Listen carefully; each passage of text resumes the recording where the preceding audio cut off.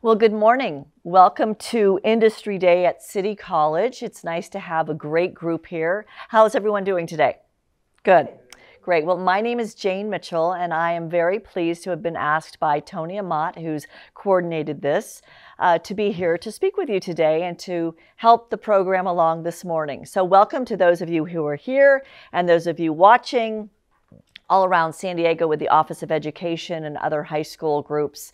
We're glad you're here. So this is the world of virtual meetings, and so we're here together to learn some things and to have some fun. Show of hands, even if you're watching this virtually, how many of you have a lot of experience in photography or video? Little bit, okay. How many have no experience in that? All right, we've got one up here in the front row. How many of you have aspirations of making this your career, that you want to be involved in television or film? Okay, we even have some old guys in the back, thank you. Still aspiring. And have you all been inspired by something? Something you saw, something you watched, someone you met? Or you just think it sounds like a lot of fun? Any of those things. Well, today it's going to be a lot of fun, but also you're going to learn some things about some of the new technology that's here. And it has changed over time. If you all are about maybe 18 years old, you grew up with iPhones, right? You grew up with smartphones. You can do a lot of things with just this.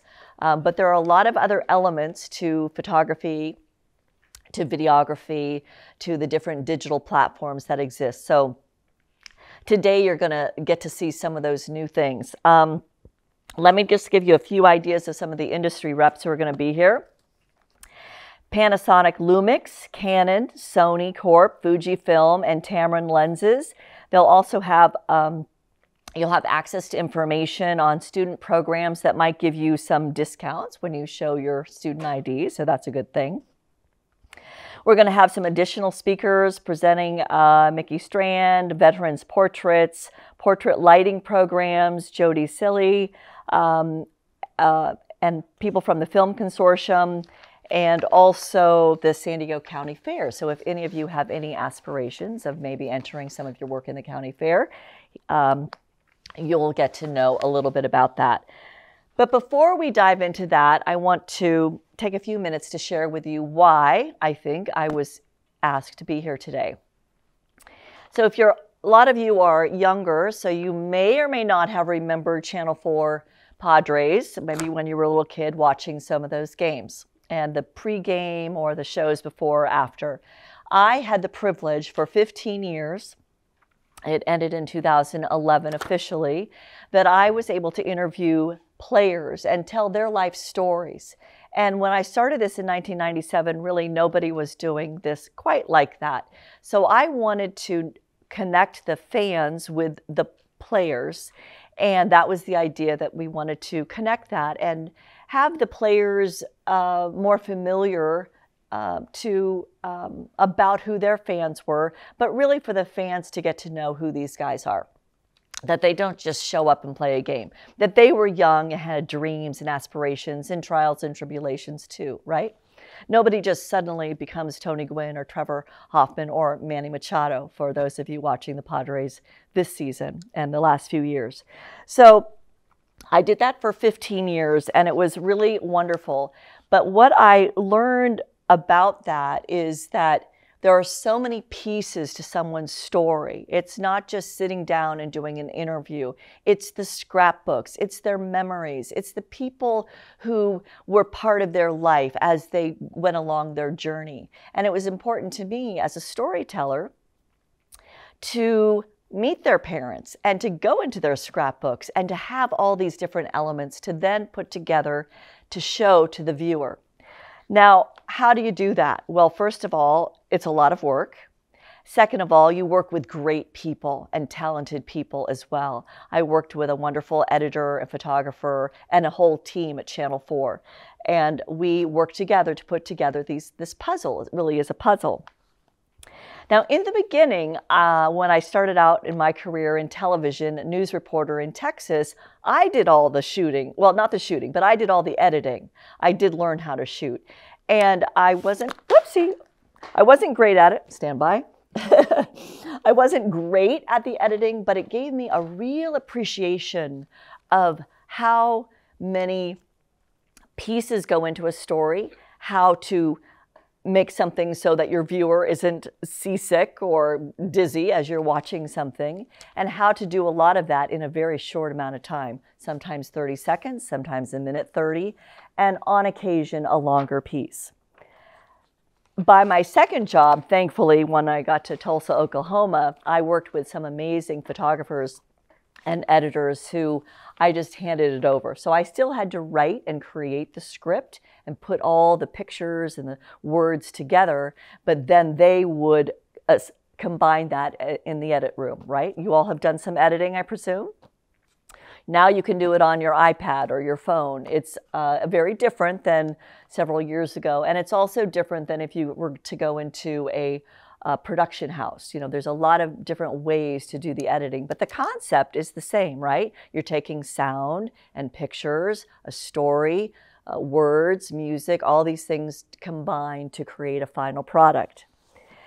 Now, a few things that I would like to pass along, because sometimes you think that because you have a camera or whatever device you're using, just because you have it, you should use it, or the tools that you have because it looks cool.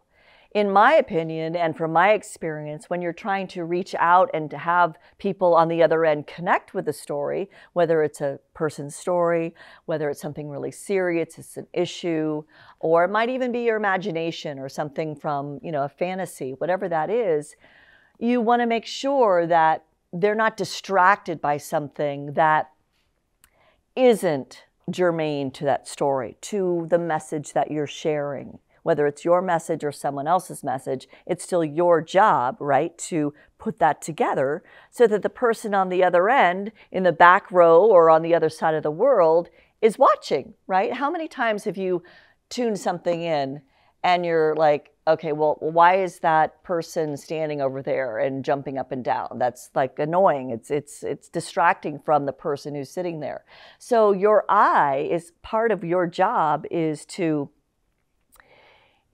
take the picture through the lens, right? And what's in that shot that you're getting. Now, I'm not a professional photographer, but I have been around long enough to know that, for example, when we would go into the clubhouse or the locker room of the athletes, and I do write about this in my book because it's kind of funny, but it's one of the things is we would have certain things hanging on the in the lockers. And which is perfectly normal to have in a locker room, you know, underwear and weird things, you know, not weird, but things that it's like, I don't want to see that in my shot. So with hangers and other things, we would remove those things because I wouldn't want someone at home looking at me, talking to them and saying, why is there, you know, deodorant or underwear or different things hanging around Jane, when you can simply remove that from the shot and it makes it perfectly fine.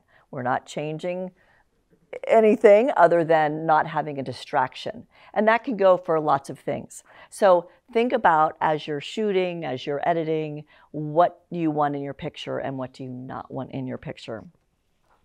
That's just one example, but it was one we discovered early on because it would have been really embarrassing, don't you think, if we'd seen like a players with their name and it's like, okay, there's their personal items. That just wouldn't have been very nice. So just because you can shoot something or move the camera around doesn't mean necessarily that that's the right way to do it, or maybe you like that, and that's okay too. But just think about what that final product is going to look like. Who is your audience? What do you want them to see? What do you think is not necessarily appropriate beyond the obvious? So art is really wonderful, and we all are creative. I'm guessing, do all of you consider yourselves creative people, would you say? You're creative, and you're working on that, right? You can be naturally creative, but you still need to hone your skills.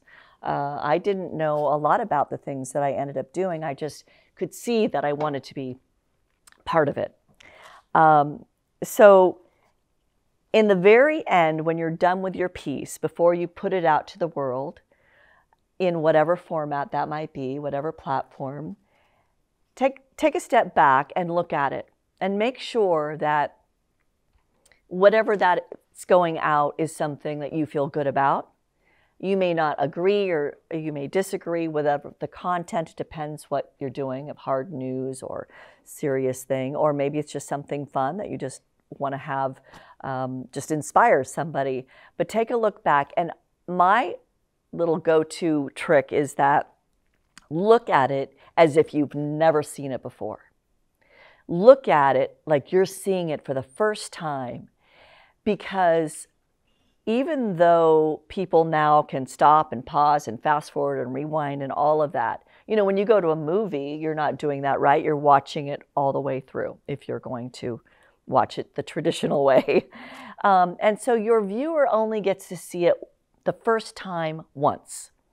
So think about what that impact is on them, and to leave out something that it might be a flash frame. It could be something technical. And do you know what a flash frame is? Okay, a flash frame, it's kind of an old-fashioned term, but the idea is when you're editing, if you put two images together, or video, or normally it's for video, and there's accidentally one thing left in there. Let's say you're doing a line. Do you edit with Final Cut Pro or Premiere? What are you all editing with? What is? Still images. Oh, you're only doing still images? Okay. Well, you're going to get there because it's just part of what we're all doing in the digital world, right? Well, it would be something that's left on the line. It's like, whoop! It's like, whoa, what was that?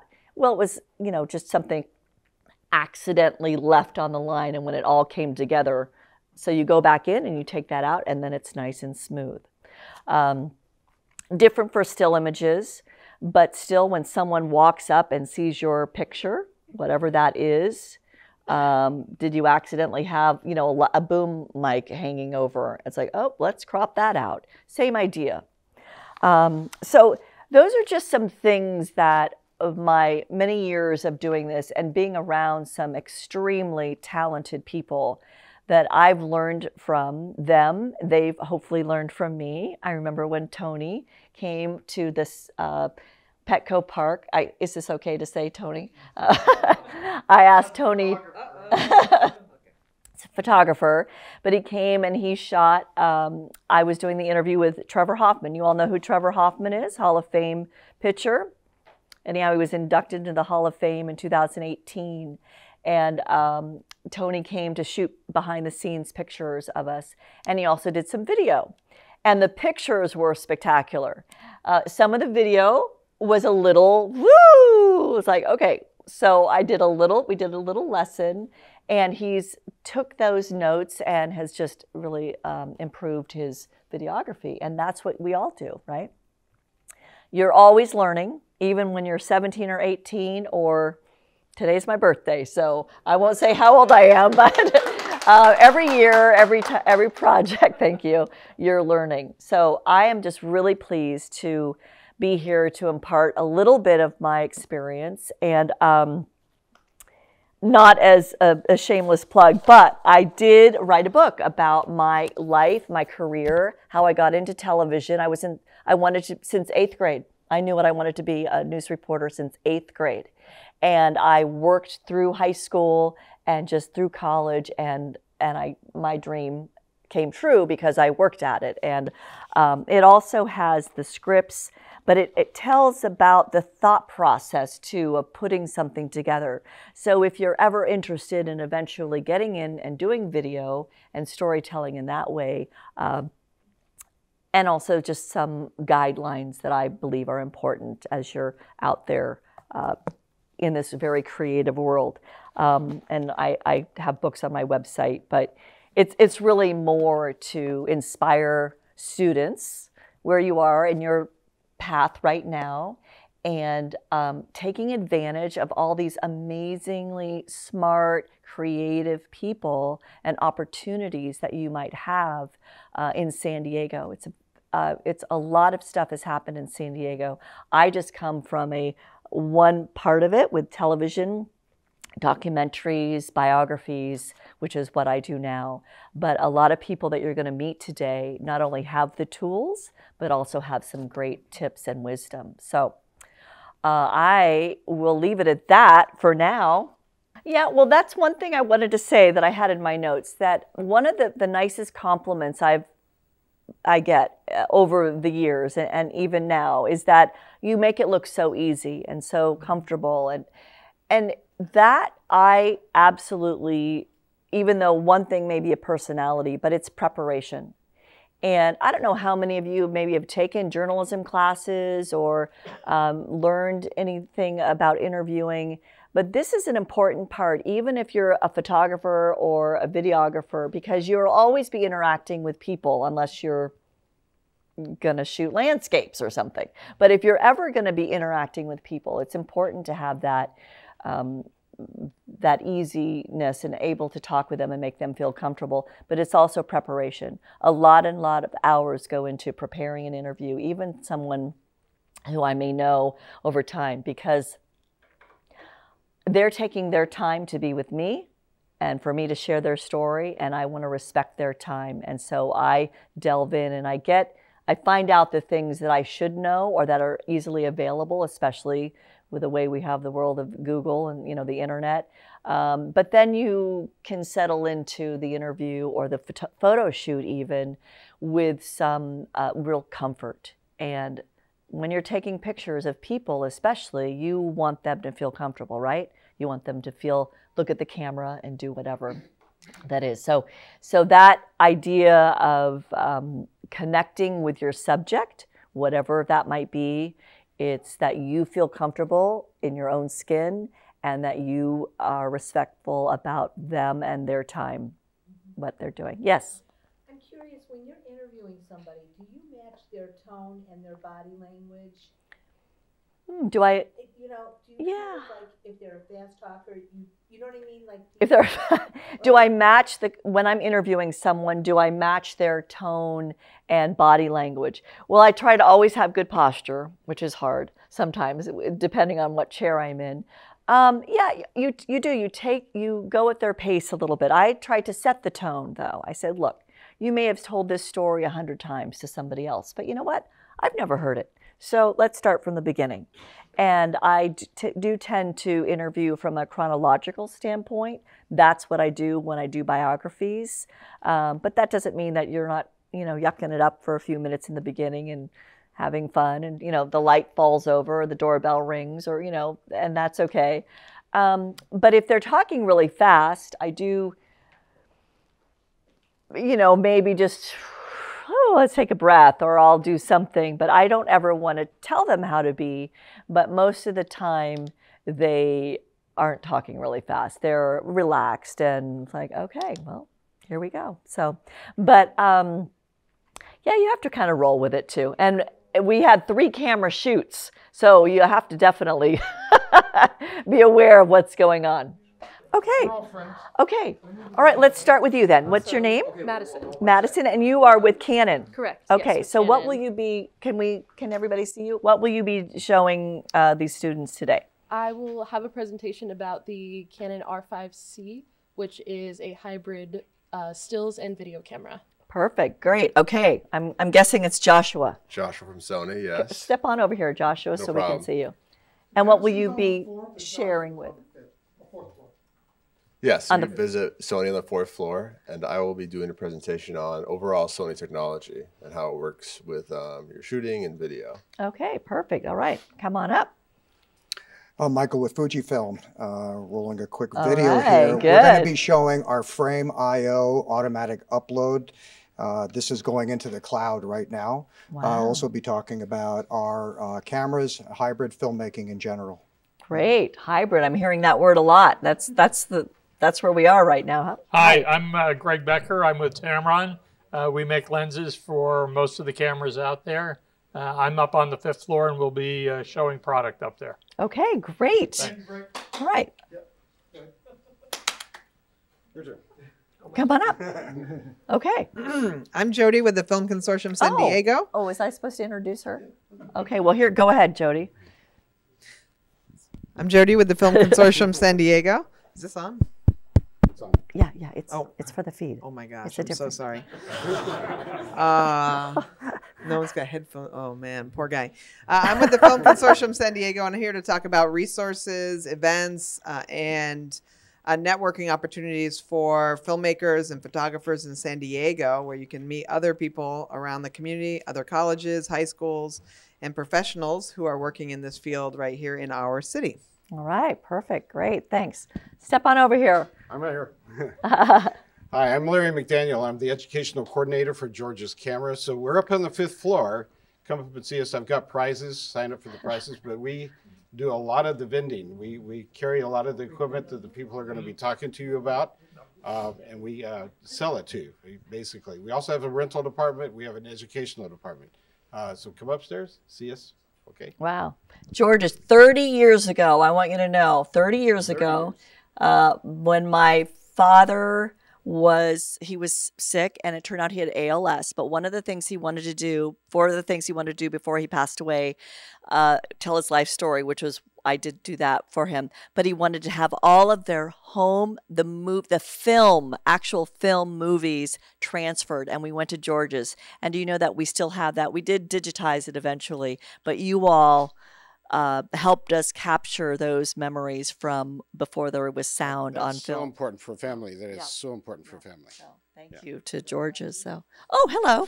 Hi, come on up. I'm Mickey. Onto your mark. Hit the mark. I'm Micky Strand, and I'm actually going to be presenting next about taking a personal project and turning it into something larger than you ever conceived that it could be. So telling people stories. All right, fantastic. That's what we are, aren't we? Storytellers. Good. Okay, are we? I'm gonna say one word. Okay. I'm Tony. Hello. Right, well, good. Nelson Photo and Videos here.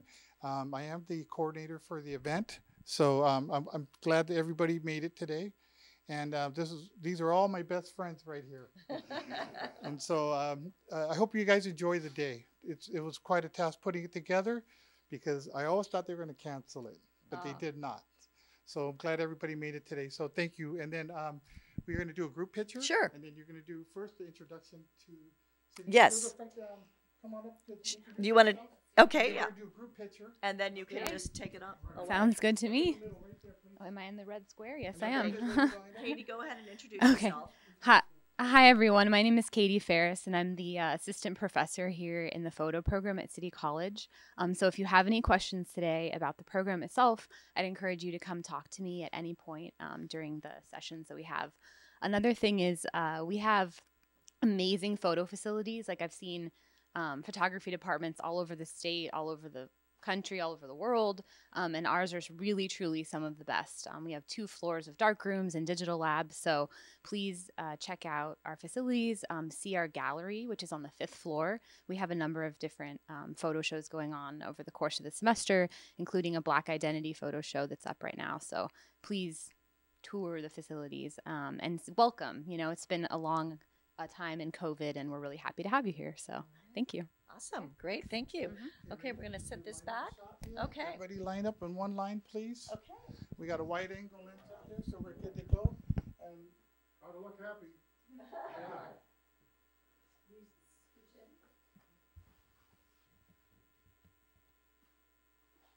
I mean, it's on channel 4, Valley, Fox, or just all of them? Yes. Yeah, I got everybody to smile. Okay. Thank you so much, everybody. So they're going to be upstairs now. Yes, thank you. And then and I just wanted to say, if you're ever interested, you can just go to my website, janemitchell1on1.com. You can see some of the different videos and things I've done over the time. The book is there. I always am open to answering questions. If you do your research and then you have questions, you can shoot me an email, just janemitchell1on1@gmail. And I like to keep the inspiration going if I can be of any assistance. Okay, thank you for being here today. Have a great time and learn a lot. Okay. My name is Micky Strand, and I am currently a portrait photographer. I've been a lot of photographer, and I'm going to tell you a little bit about my current project that I'm working on right now.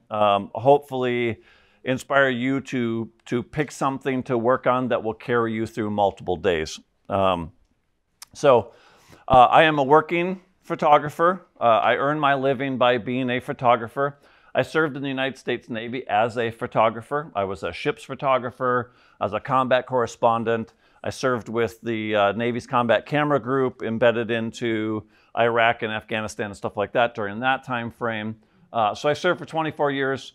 I am fully broken and beat up and stuff like that. So to let you know that Navy photography is a lot of fun, but it's also very hard on your body. So when you get old, and yes, I am now old at 55, you will pay for all those days with all that gear and carrying all that stuff. But I'm a big firm believer that you need to carry your gear if you're going to make good images, okay? You know, you carry lenses, we carry gear, we have gear, it's important. So when I got out of the Navy, I decided that I wanted to continue being a photographer. I did not want to, I was already kind of in middle management at the time when I got out of the Navy. I did not want to stay in middle management. I didn't want to take a job at some place where I was, you know, pushing papers and stuff like that. I was kind of done with that.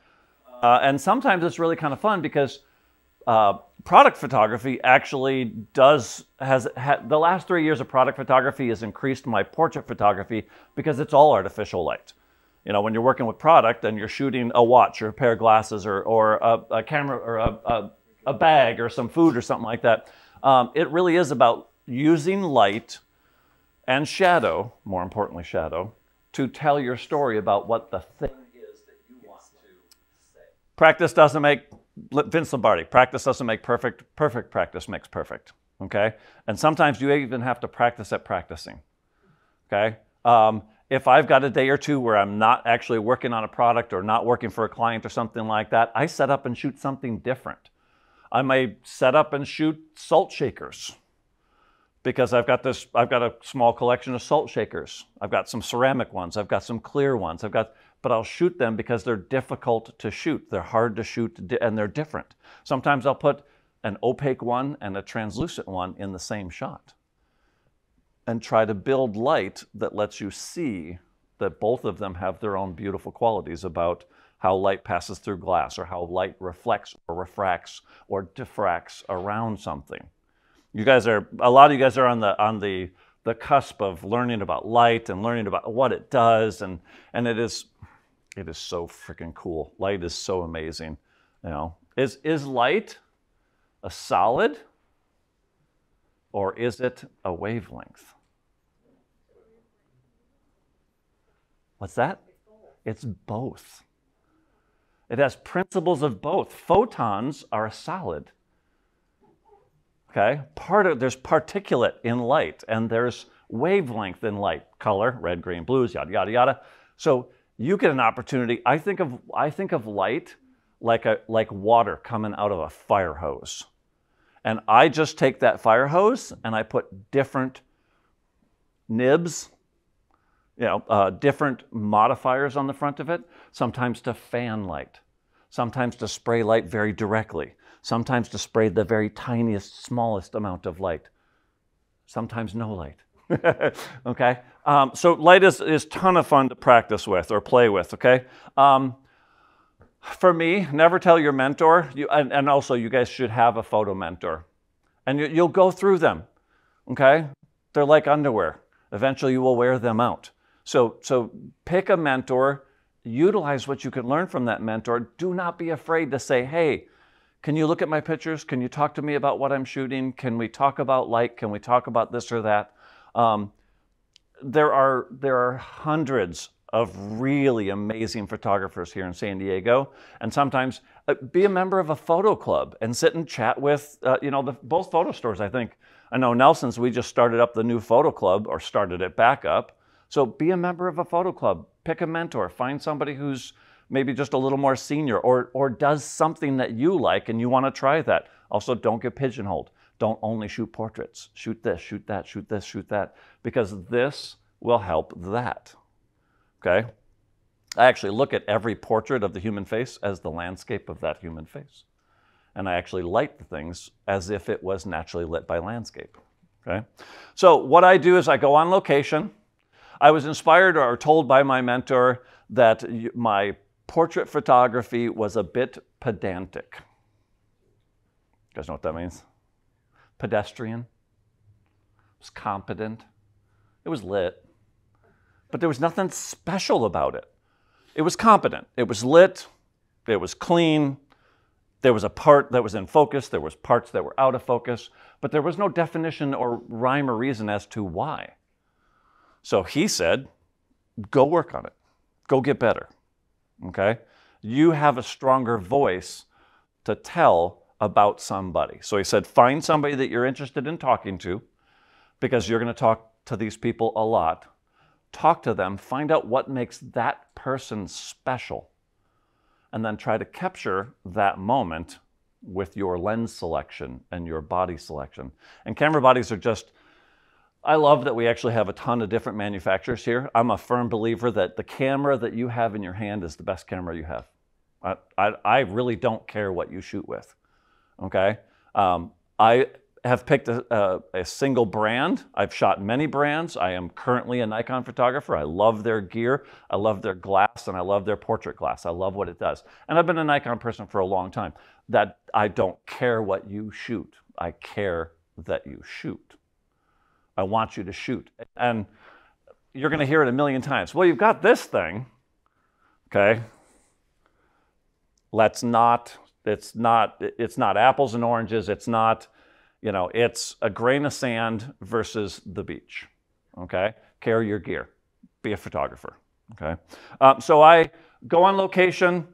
I wanted to meet people. I wanted to make interesting pictures of the people. I try really hard now to not say that I shoot people, and sometimes I cut off their heads, okay?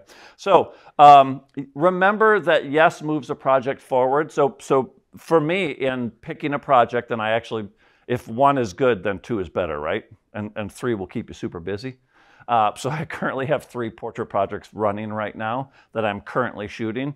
And it's great. I mean, I love being this busy. I love being this inspired by the next person that I walk down the road and say, honestly, guys, there are 30 of you in the room, and there's like at least 15 or 20 that I would love to take your picture. I'd love to get to meet you. I'd love to learn your story. You have a story. I'm sure you have a story because you just express yourself very creatively. There's a few people way in the back row that are not expressing themselves super loudly. No, I'm just teasing. You sat in the back row. But I love it. I love human. I love the human face. I love how expressive it is and what it can tell us. So yes moves a project forward. Don't be afraid in your project if somebody says, well, what do you want to do with this in the future? To have big goals. I had no idea that when my mentor said, go find the people you're interested in talking to, talk to them, learn a little bit about them, and make a more humanistic photo of that person, that it would ever be a print show.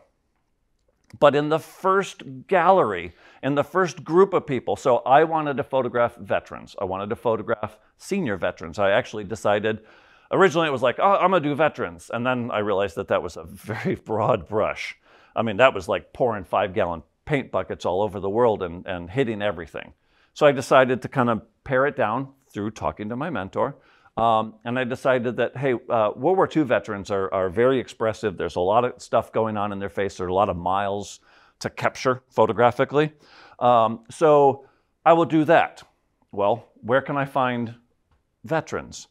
Honestly, I live 4 blocks from a senior assisted living. I made some phone calls.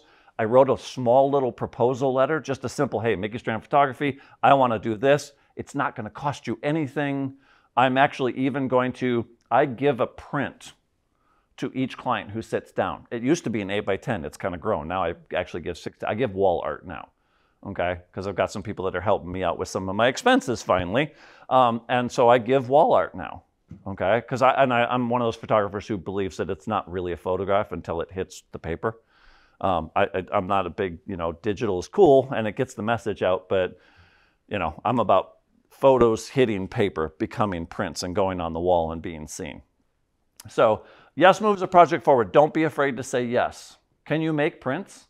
Could we do this? Even if you're not a printer yet, you eventually will be a printer, and you'll buy a printer, and you'll start making prints, and then you'll decide that that printer's not big enough, and you want, oh, well, welcome to Addiction 101. Photography is a great thing. It'll keep you off drugs because you can never afford them for how much the gear costs. But honestly, there's tons of opportunities out there. If you're not a printer yourself, there's a lot of people that can help you print. Okay, there's a lot of resources to help you print. So I photographed 16 veterans, 17 veterans, and then had a couple. So I'd made 18 prints that first day. And then we actually even had an open house. Okay, they said, well, could we put these up in our, they had like this little gallery space that they showed off art from the community. And they helped pay for some frames so that we could actually hang them. I paid for the prints, they paid for the frames, and we dropped a gallery show. And we did it on Veterans Day to thank the veterans that had served, okay, and to talk about their stories. Be prepared for opportunities to come to you when you start working on stuff. When you start working on stuff and people like your stuff, then it's yes helps you also. There'll be a lot of can you do. So I decided that this was fun. I enjoyed the show. I would do more. I looked for another resource. Where's another target-rich environment that I'm going to find the people I want to talk about? If you want to talk about skateboarding and skateboarders, or you want to talk about music and garage bands, or you know, your friend's music group or whatever, and maybe the other music groups in San Diego, there's tons and tons of amazing artists, amazing musicians, and you could shoot if you wanted to do portraiture, or if you wanted to do more environmental type stuff. There's tons of opportunities out there. Okay. So I went and found there's a system called the Calvet Home System, which is a veterans home for veterans who have served. We have a satellite of the Calvet system. There are like 17 of them. We have one in Chula Vista. I called them up, again, took that proposal letter, just wrote a really simple like, hey, my name is Micky Strand, and I work on this thing that really didn't have a name yet, but I photograph veterans, and I take their picture after I talk to them for a while, and then I print their picture, and then I give them their picture. And I put them on my Facebook page at that point. It has grown to the point where it has its own website, it has its own funding, it has a bunch of other stuff, you know. But the Calvet home eventually said yes. And sometimes you have to be tenacious. There's going to be, you know, this level, this level, this level. And with me, it was all about what do you want? What do you want from them? What is it going to cost? And most people are not used to, I just want to do something nice, you know. And photography can be your opportunity to just do something nice for somebody. If you got a favorite band and you want to, or, you know, start with your friends, but if you got a favorite band and you want to photograph music artists, or you got a favorite artist and you want to capture the essence of that artist, that painter, that charcoalist. I want to eventually do something on taggers. I think tagging art and graffiti is incredibly beautiful. I think the process in it, to be able to think and work at this level when your canvas is that level and that you're actually working at almost at the pixel level with a spray can, when you're building these monster things, you know, how that brain works. I kind of want to know about that because it's really neat to be able to think about that. So I went to the Calvet home. I found out that there were a lot more World War II vets there than I anticipated, and I photographed for 3 days. So we set up in different locations. We photographed for 3 days. I interviewed, I talked to people, I gathered interviews.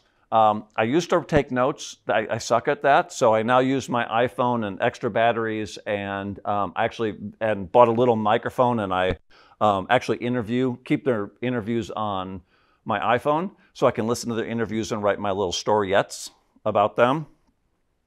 But I was able to photograph a bunch of them, and they found money. They found money to cover some of the prints. Okay, they decided when I showed off the prints and gave my prints to the people that were in the project, they decided they had money. And that show is actually still up like 5 years later. Okay, we're actually probably headed back to do some more at the Calvet system. I've actually been to 6 different homes in the Calvet system now. I've been up to West Los Angeles. I've been out to Ventura. I've been all over the place. Yeah, so that 2-month print show is still actually hanging today. It wasn't planned on it, but they like it so much that they bought a series of frames. I funded the frames originally. They found money and funded the frames, and that stuff still sits up. So I was able to photograph a lot of amazing heroes, guys that were prisoners of war and served in concentration camps in Germany, shot down, you know, broke both of his legs, you know, just some really incredible stories. I worked with one guy, Mr. Rodriguez, who told me a story about a combat story. We'll just leave it at that. And his daughter was there and sat in the back of the room crying as he told me this story. You know, and it was a pretty sad, heartfelt. I think it's probably the first time in 70 years that he had shared that moment that he had experienced about saving one of his friends' lives and then having to take a life, and how it affected him and stuff like that. So it was really kind of neat to also be there for that moment for that human being and allow that human being before his passing to get that off of his chest a little bit. You know, at least that's the way I interpret it. That's what I got out of it. You'll meet some really incredible freaking people. I don't care who you decide to photograph, you will meet incredible people, okay? Don't say, or don't miss an opportunity. That's that slide. Don't miss an opportunity. So Mr. Rodriguez gave me that amazing story. His daughter was in the back of the room. She had come that day to help get him dressed so he looked his best for the photo. And yes, I am going to ask, can I get a picture of you and your dad, please? You know, and I'm going to clean that picture up and I'm just going to give it to him because these guys are really important to me and they move my project forward. Yes, moves projects forward. Okay. I got invited to Ventura. I photographed 8 people up in Ventura, made some really pretty pieces, in my opinion. And you know what? That's another thing. Who cares if I like your work? Do you care? Please don't. It is rewarding when somebody tells you, that's really pretty. It is rewarding. I'm not saying it is not rewarding. I'm not saying your skin doesn't crawl when good things happen.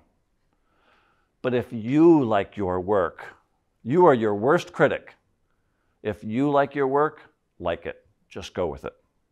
Okay? Just feel it. So I did a bunch of homes, went to a lot of places. In 2019, I had started amassing a collection. I think I was at 86 World War II veterans at that point. I had worked on the project for about 2.5, 3 years. I think it was three and a half years at that point. I was still shooting, and it was probably 4 years at that point. So I was still shooting the project. 2019 was an active year of shooting. I actually ended up having 3 different shows for Veterans Day, including I got invited to an actual museum. So now I had a collection of work, not just a couple of pictures, but I had a collection of work that actually could fill up an entire museum. And it was really cool to have somebody say, hey, could you do this? I was very fortunate. Again, find mentors that can help move your career forward and can put you in touch with important people in the industry. And honestly, we made some phone calls and said, hey, I can't afford 5 rolls of paper at $250 or $400 a roll. But could you be my sponsor? You know, and we found a company who would be. Epson was kind enough to give me the paper to be able to print this show. And there is nothing like watching work that you've worked on, and 16 by 20 is about the largest I can print at home at that point in time. There's nothing like watching a 44-inch print come off of a printer and having work that's 35 by 44 and going, you know, holy cow. Watching your work come off a big, big printer is pretty cool. And I sat there for about 14 hours pulling prints off of that printer. Ate 2 meals at that, sitting next to the printer. Okay. Got invited into the museum. Took 2 days to actually lay out the museum. Worked with another photographer who does a homeless veterans thing. And he had a section in the museum. And I had a very large section in the museum. And I think I got a few more in there where, and then we actually had a big open house and a bunch of people came and there was food, and it was really kind of cool to have worked on a project that I loved and didn't mind working on and enjoyed it, and brought it into fruition of actually having somebody call me up and say, hey, how many pieces do you have and how big could you print them and could they fill X amount of wall space? Because we'd like to, for Veterans Day, be able to feature you and your veterans. We love your work, we love your project, you know. And again, talk to people about your project. Talk to them about what you got going on. Have a special place maybe on your Facebook page or your Instagram page or your whatever, or have a separate Instagram page that's just that project so that you can show it off. There is nothing like walking through an actual museum and looking at the last 5 years, 4 years of your life.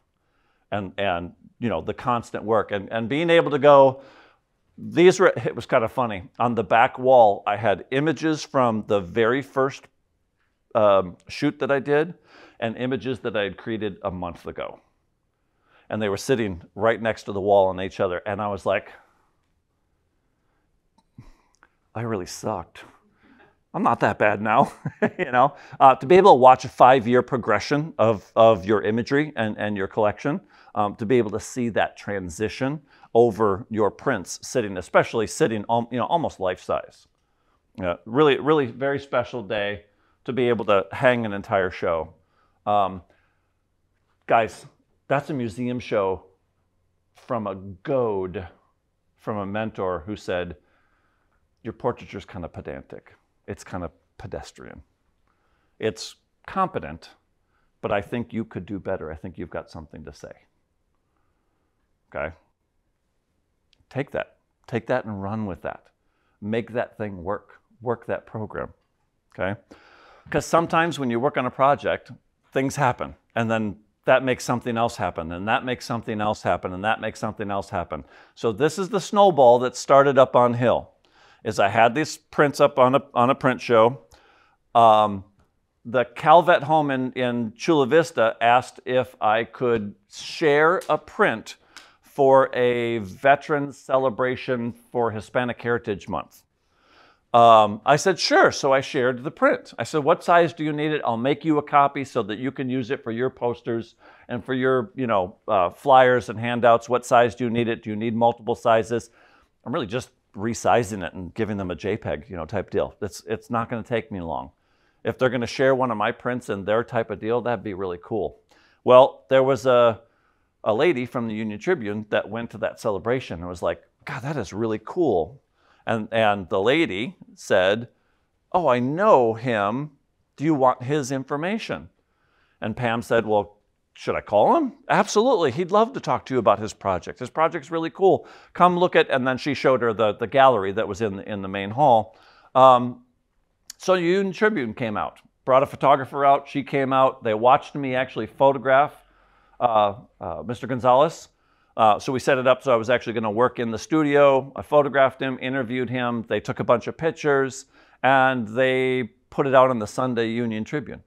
And I got a full page on the Sunday Union Tribune. It's the biggest article I've ever had in my career. It was really kind of cool.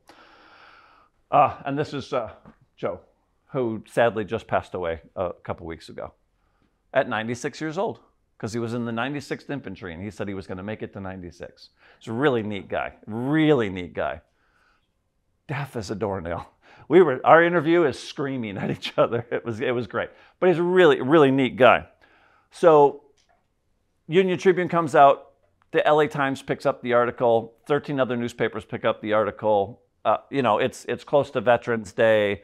There's all this, you know, hey, that's a great human interest story. End up on a lot of the around towns or people's sections or whatever in a bunch of newspapers and some magazines and stuff like that. The calls flood in. I'm overwhelmed. I'm barely able to keep up with emails. A friend of mine, starts answering my emails from my website for me. And we built this huge spreadsheet. People around the San Diego area, LA area, and I had just tons and tons of work. I still have probably 50 of those to get to in the LA area. I'm going up a couple weeks from now. That opens up another thing, Petapixel, which is one of the it used to be a cool actual publication. Now it's an all online type of deal. But Petapixel, you guys, if you don't read Petapixel, subscribe to it, read it.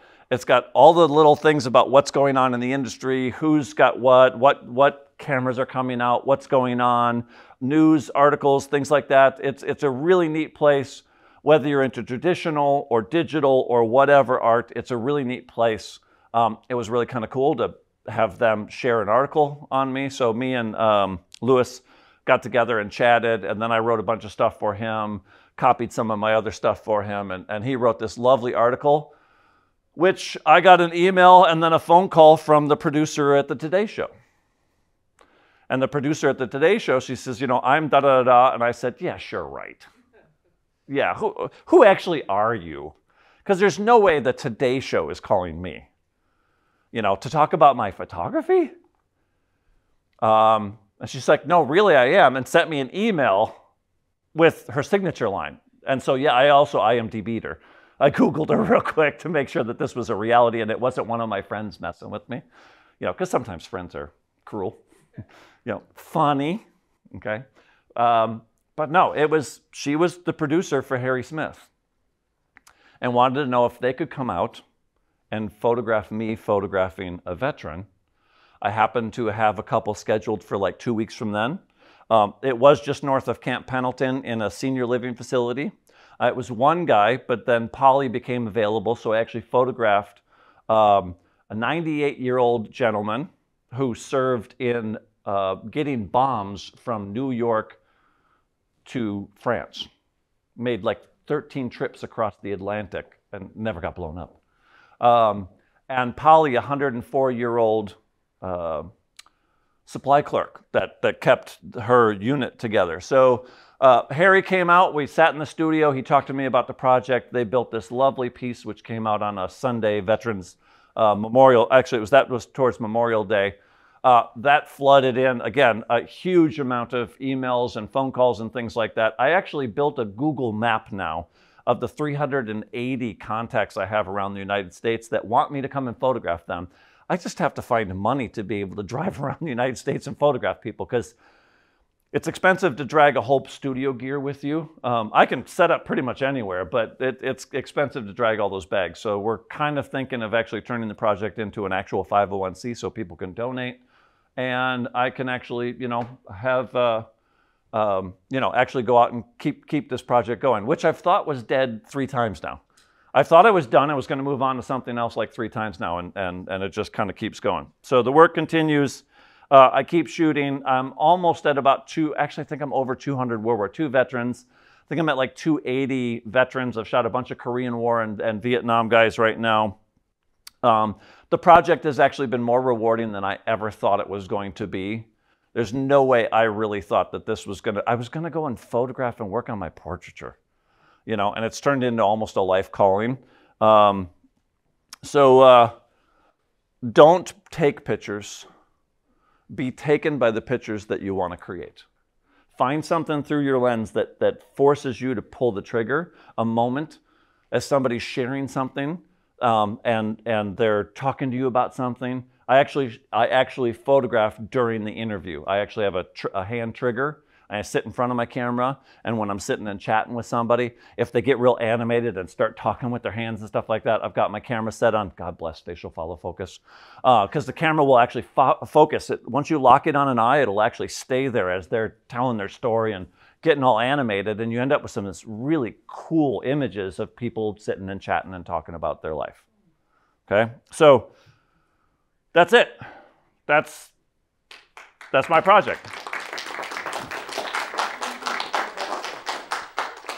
I started the Film Consortium out of grad school in 2010 because I saw all the students that I was teaching not have opportunities outside of class to be able to collaborate and work on projects. And if there's one thing about film, the best way to get better at film is to make film. You can't really do it by sitting at home watching videos. You need to get out there and actually collaborate, network, make films, make bad films, make more bad films.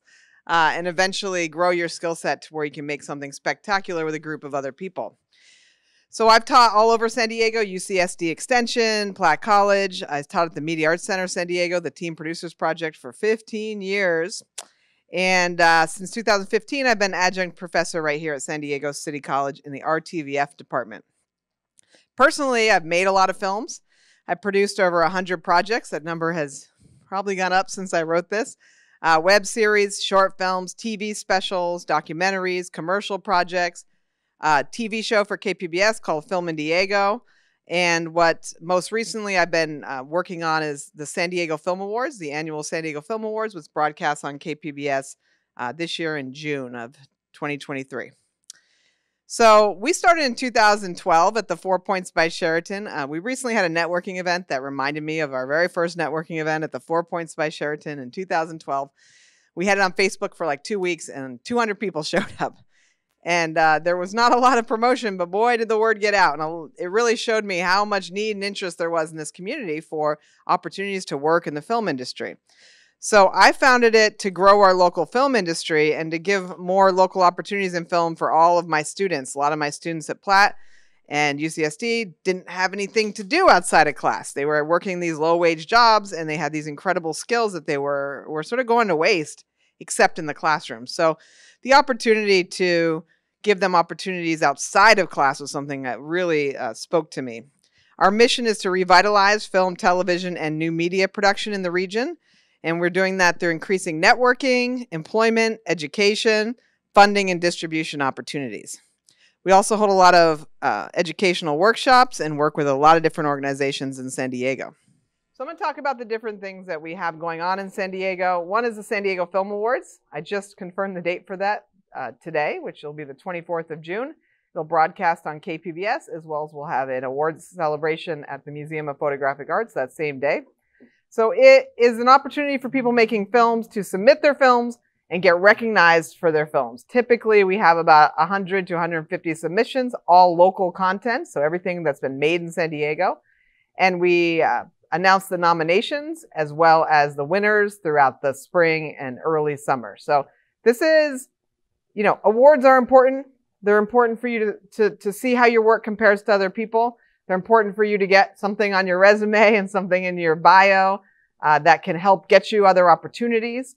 And the Film Awards was really created to see who the best filmmakers were in this city and essentially provide an opportunity for them to be recognized and awarded. So it's a lot of fun. It's aired on KPBS from 2018 to present. And it actually was nominated for an Emmy in last year's Emmy Pacific Southwest Emmy Awards. So hoping this year we get nominated and win. Everybody take a quick prayer here for me and tell the Emmy gods that we need to win an Emmy this year. But submissions are open up until tomorrow. They close tomorrow. So it's open to all students, professional people making documentaries, narrative films, both short and feature length. Then in the fall, we have San Diego Film Week. We launched that in 2017. And it was in 2017, 2018, and 19, it was a 10-day long celebration of over 150 local, national, and international films. We pulled together films that were made here in San Diego, along with films made in Tijuana and Baja California. And we also included films from the many film festivals that are here in San Diego. So we had selections from the San Diego International, Latino, Asian Film Festival, Horrible Imaginings Film Festival. There's up to 20 film festivals here in San Diego already. So we also were able to broadcast our documentary selections on KPBS in the fall of 2022. And we played selections from San Diego Film Week, the local screenings at the San Diego International Airport and San Diego International Film Festival. So there's an opportunity as well for you to submit your films, be seen, have an opportunity to screen your films, have a premiere locally, go out with your friends, family, and fans and do red carpet and Q&As with the filmmakers. But the films submitted that we choose can also go on and have much bigger, more international eyeballs on them, right? Through the San Diego International Film Festival and the San Diego International Airport. So we have our own KPBS channel called Film Consortium Television, Film Consortium TV. And we do selections of the FilmCon TV. We do selections from Film Week on there as well. So all of these are just ways to get your film screened, ways to meet other filmmakers, opportunities to meet other filmmakers, ways to grow your network, ways to grow your resume so that you can get bigger opportunities and better opportunities in this industry. We also do a national, well, the last event we did was an international film challenge. We did the Quarantine Film Challenge, and that was for films made in quarantine by people in their own homes, basically by themselves with their friends, family, and we'll say their roommates and maybe neighbors. So we do different types of film challenges. These are usually meant to focus on certain groups or to give certain types of people opportunities to produce, direct, write films. And this is one of my favorite things that we do because some really phenomenal films, Emmy award-winning films, have come out of this competition. In the past, we've done the Armed Forces Film Challenge, which worked with military veterans to produce military-themed films. We did the Black Lives Matter Film Challenge, which those films are about to air on KPBS. We did the Quarantine Film Challenge, which over 1,100 submissions from 75 countries around the world during the quarantine. We got a ton of great content that came through for that. And then the Her Film Challenge, my personal favorite, where women directors directed films written by women about local San Diego stories. So this is one of my favorite things that we do, and hopefully now with the pandemic going away, we're going to start it again this year. I mentioned this already, but we worked with a lot of great people in the community. San Diego International Film Festival is a big collaborator and supporter of ours, and they have a phenomenal international audience that we can bring our local films to. San Diego International Airport Arts Program. We've been playing films on their 200 screens across both terminals in the last couple of years, and under 5-minute films have the opportunity to play on their screens. So phenomenal opportunity for outside eyes to get to see our local films. The GI Film Festival San Diego, we've been involved with since inception, and we produce the local film showcase piece of that, meaning that we make sure that there are local films represented, there's local awards given out, local events during the festival. That's in collaboration with KPBS. And then KPBS is our biggest partner. We work with them on so many different things. Another thing we do is the Explore Local Content Project, where we provide funding for local filmmakers to produce content for KPBS, whether it be web series, TV series, radio, web podcasts, or documentaries. Woo. Just watching this tells me how we do way too much. We also do classes. Of course, I'm a teacher, so I love to teach classes, and I love to do workshops. And we've done a lot of workshops around San Diego with professional guests, with really incredible guests, actually. We've had special guest instructors, Lisa Bruce, who's an Academy Award nominated producer, Robert Nelson Jacobs, which is a Academy Award nominated writer, Brandy Shimabukuro, who was our City of San Diego representative in film.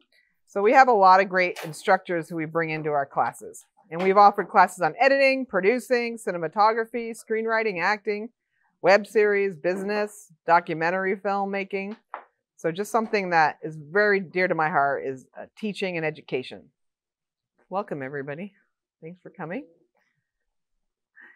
So, what I recommend getting involved with the Film Consortium, Film Week, Film Awards, why? To learn new or improve your skills is one of the reasons. To grow your resume and improve your job opportunities. To network with others. To get professional feedback. To get hands-on experience. All of those are reasons people join the Film Consortium and connect with our local industry. And I will say, after 3 years of having awkward events because of the pandemic, the last event we had was very, very well attended and had a lot of excitement, a lot of new faces, a lot of old faces. And it showed to me that the excitement for the film community in San Diego is alive and well after 3 years of whatever that was for us, of awkward live events. I mean, filmmaking is something you got to do live, right, with other people. So it became very challenging to do during the last couple of years. Nelson Photo and Video. Where's Tony? Is he in here? We work with Nelson Photo and Video very closely, and they partner with us on our workshops, and they give gift cards for anyone who attends. So they're a big sponsor and partner of ours. Panasonic Lumix as well, big sponsor and partner of ours that we've worked with for several years. And that's it. That's the Film Consortium in a nutshell. It's important to, if you are interested in the creative, collaborative art of filmmaking, it's important for you to work with others, meet others, learn different parts of the industry, create great work, and grow your career from there. And that's why the Film Consortium was created, and we continue to do that in San Diego. Any questions? I know half of you missed most of this, but yes. Oh yeah, we do volunteer. We do have volunteer opportunities at all of our events. We'll say that's the quick way to network into the community because you're there running the events. So you kind of meet everybody. You see everything. And it's much easier to connect in through our volunteer opportunities than sort of showing up at a networking event and trying to shake your hands to meet the people that you want to meet. But yeah, we have opportunities at all of our events. Our next one will be the Film Awards. Yeah. Any other questions? How can collab? Huh? How can you collab with your team? How to collab? Yeah. The best way is to reach out and talk about like what we have coming up and see if there's a way, there's opportunities within what we're doing. Like for example, at San Diego Film Awards, we're filming the Film Awards, we're editing the Film Awards, we're creating a show. It's basically an hour-long show for broadcast, and we have a live event. So there's lots of different volunteer and opportunities across that to do different pieces of it to help us bring that together. And what's the best way to connect with you and your team? Facebook, Instagram? That's a good, and Facebook is probably the best. Our email is the best. Email is really what we really on top of. There's so many different ways to communicate with people now. If we get Instagram messages or Facebook messages, we ask people to email us at filmconsd@gmail.com. Okay. Thank you. Yeah. That's it. Thank you so much, everybody. Thank you. Hello, everyone. I'd like to introduce our next speaker, Michael Bulbenko from Fujifilm. Michael is a photographer, a video photographer, and a technical master that has been working with Fujifilm for over 30 years. He has a wealth of information, and Fuji is one of the pioneer companies in this industry. And so I'm really excited to hear about all the new things that are happening over at Fujifilm and some of the technical advice that Michael is going to give us.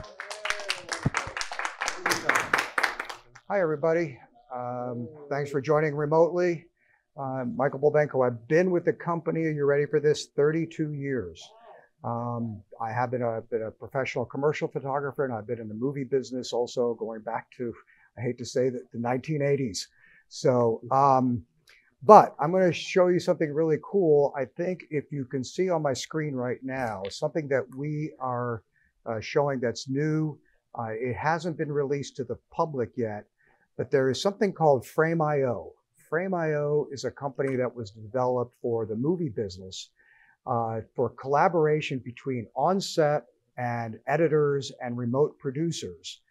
And we are the first camera company in the world that has this direct camera to cloud upload from a stills camera. So I just shot some pictures, and if you see on the screen up here at the top, it says new files added. If I click on that, these are pictures, there they are, as you can see. Those are shots, you just saw me shoot them a moment ago. Now there's video too. So somebody in the audience says, wait, is there video? Well, this is, look at that. Hang on, let me open that. This is video from this morning, okay? Now, okay, so what is it you can do with this? What was the purpose of all this? The purpose of all this is for very, very quick collaboration. You can have an editor that can actually be seeing all this and then can download the files as they're basically being shot, because you can have upload happening while you're shooting or immediately after. You can download the proxy files and start to edit while production is actually still happening on the set. You can get somebody that types in a comment, like I can say here, I can say shaky shot, okay, which it was. I hit send, and if you look on the right-hand side, there's a comment, okay? Everybody in the project sees that comment. So you can have a dialogue back and forth. I can mark up this image.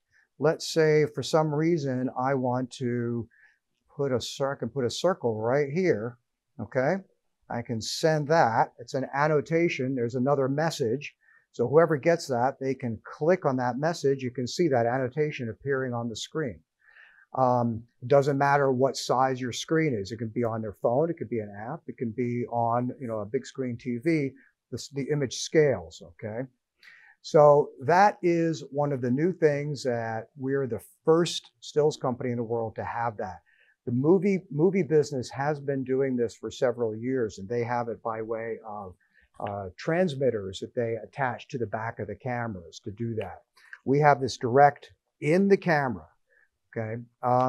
It will be publicly released sometime around the NAB show, which is coming up in the middle of April.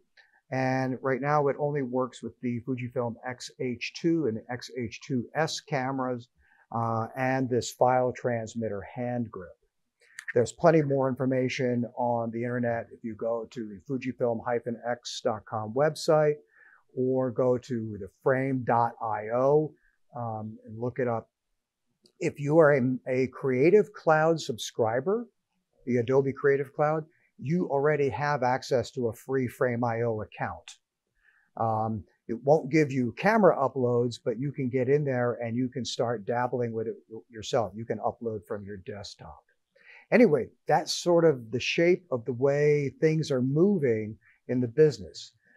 You can imagine, especially if you're a stills photographer, you're doing a fashion shoot or a commercial shoot, and you have remote art directors or the owner of a company or something like that that is on the other side of the world, they can give you immediate feedback, and or suggestions to help you as you're actually in production.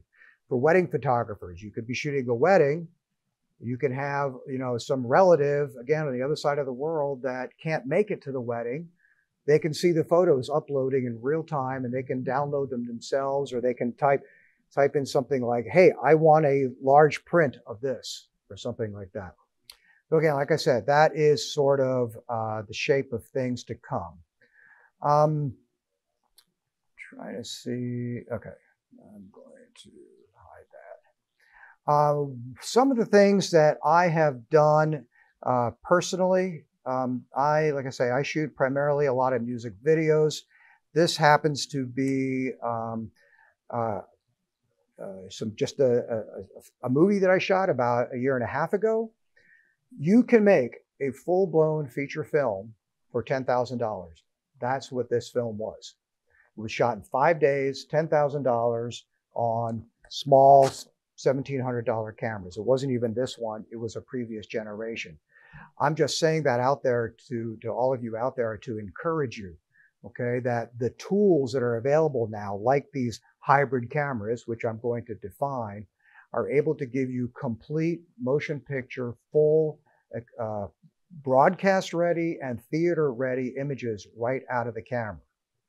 So what we make now in Fujifilm and most of the other manufacturers, basically everybody makes good cameras. You can't buy a bad camera anymore. The things that set us apart, Fujifilm, is the last 4 letters of our name, F-I-L-M. I'm not going to go into that, but you can go on our website. What we have is we have built-in film simulations in our cameras that are actual true mathematical reproductions of various film stocks. It's fantastic. That is something, because we've been around since 1934. We know how to do that, and that completely sets us apart from all the other camera manufacturers. What is a hybrid camera? Well, so hopefully this will play. So I'm not going to show you the whole thing. This is a behind the scenes that I did for one of our photographers who was shooting for a world-class motorcyclist named Robbie Madison. And that's one of the things that I do. All done with a small camera.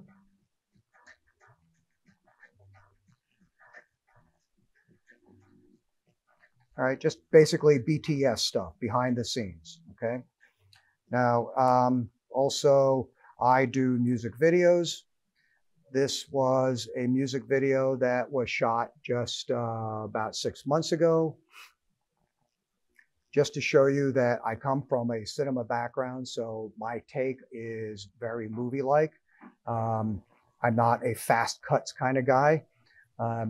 And this was a story about, that goes with the music, about a lady that has Alzheimer's. And the ending, I'm not going to make you sit through the whole 3 minutes, but as you can see, what we're doing is this is very, very full-on professional production value. Again, done with very, very small, simple $1,500 cameras. We make really, really great lenses as well. Yeah, I'm not going to...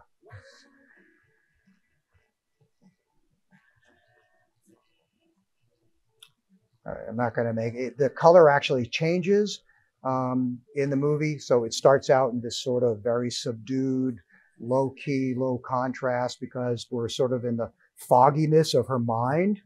And then she sees a reflection of herself in the mirror.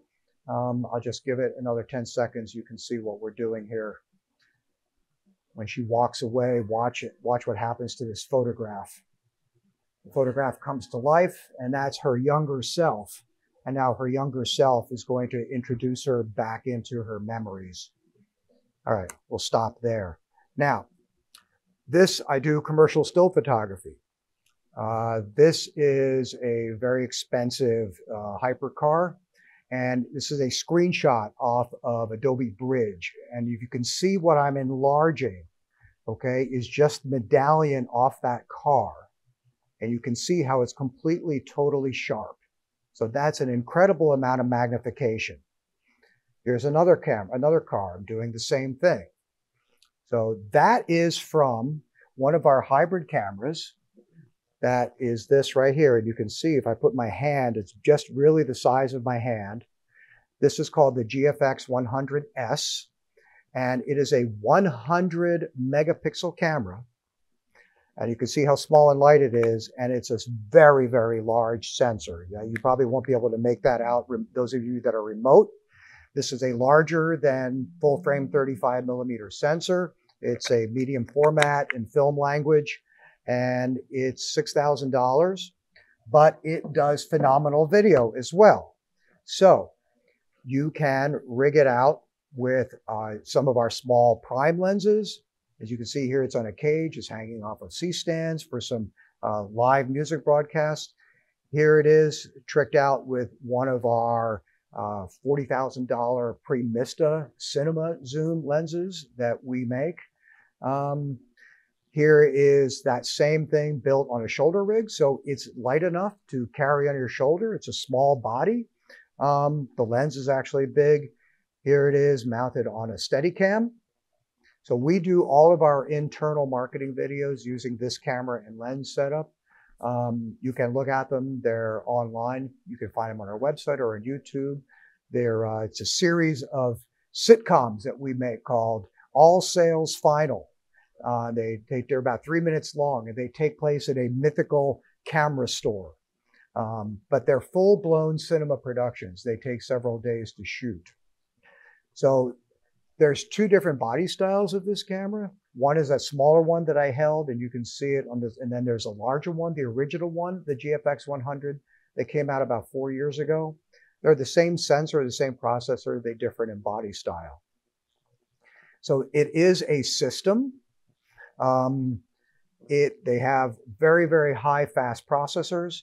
They've got phenomenally good autofocus. So remember, you saw the size of that sensor. This is larger than full frame, okay? The other cameras in that class either don't have autofocus at all or don't have it anywhere close to us. We also do full-on 4K video, internal, 4K 10-bit video, internal, and also through the HDMI out, which is like I showed you that we're using it in cinema productions. So there's $10,000 for the bigger body. There's $6,000 for the smaller one. and you say, okay, Michael, why are you, I'm a college kid. Why are you trying to sell me on a $6,000 camera? Well, I'll show you why. One of the things you can do with this, if you remember, I said it was 100 megapixels, right? So this was a video I did for a band right in early 2021. And this was, they had released a song that they were about to go out and perform. And this was right at the height of the pandemic, the COVID pandemic. So they couldn't perform. All the venues shut down. No restaurants were open, bars weren't open. They wanted to introduce this song.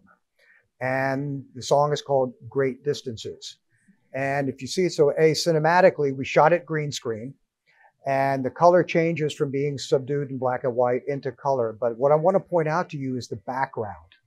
The background on all of these, which you call background plates, were all done with this 100 megapixel camera.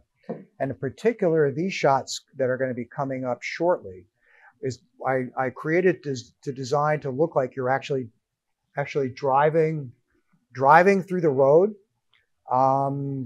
Let this catch up a second.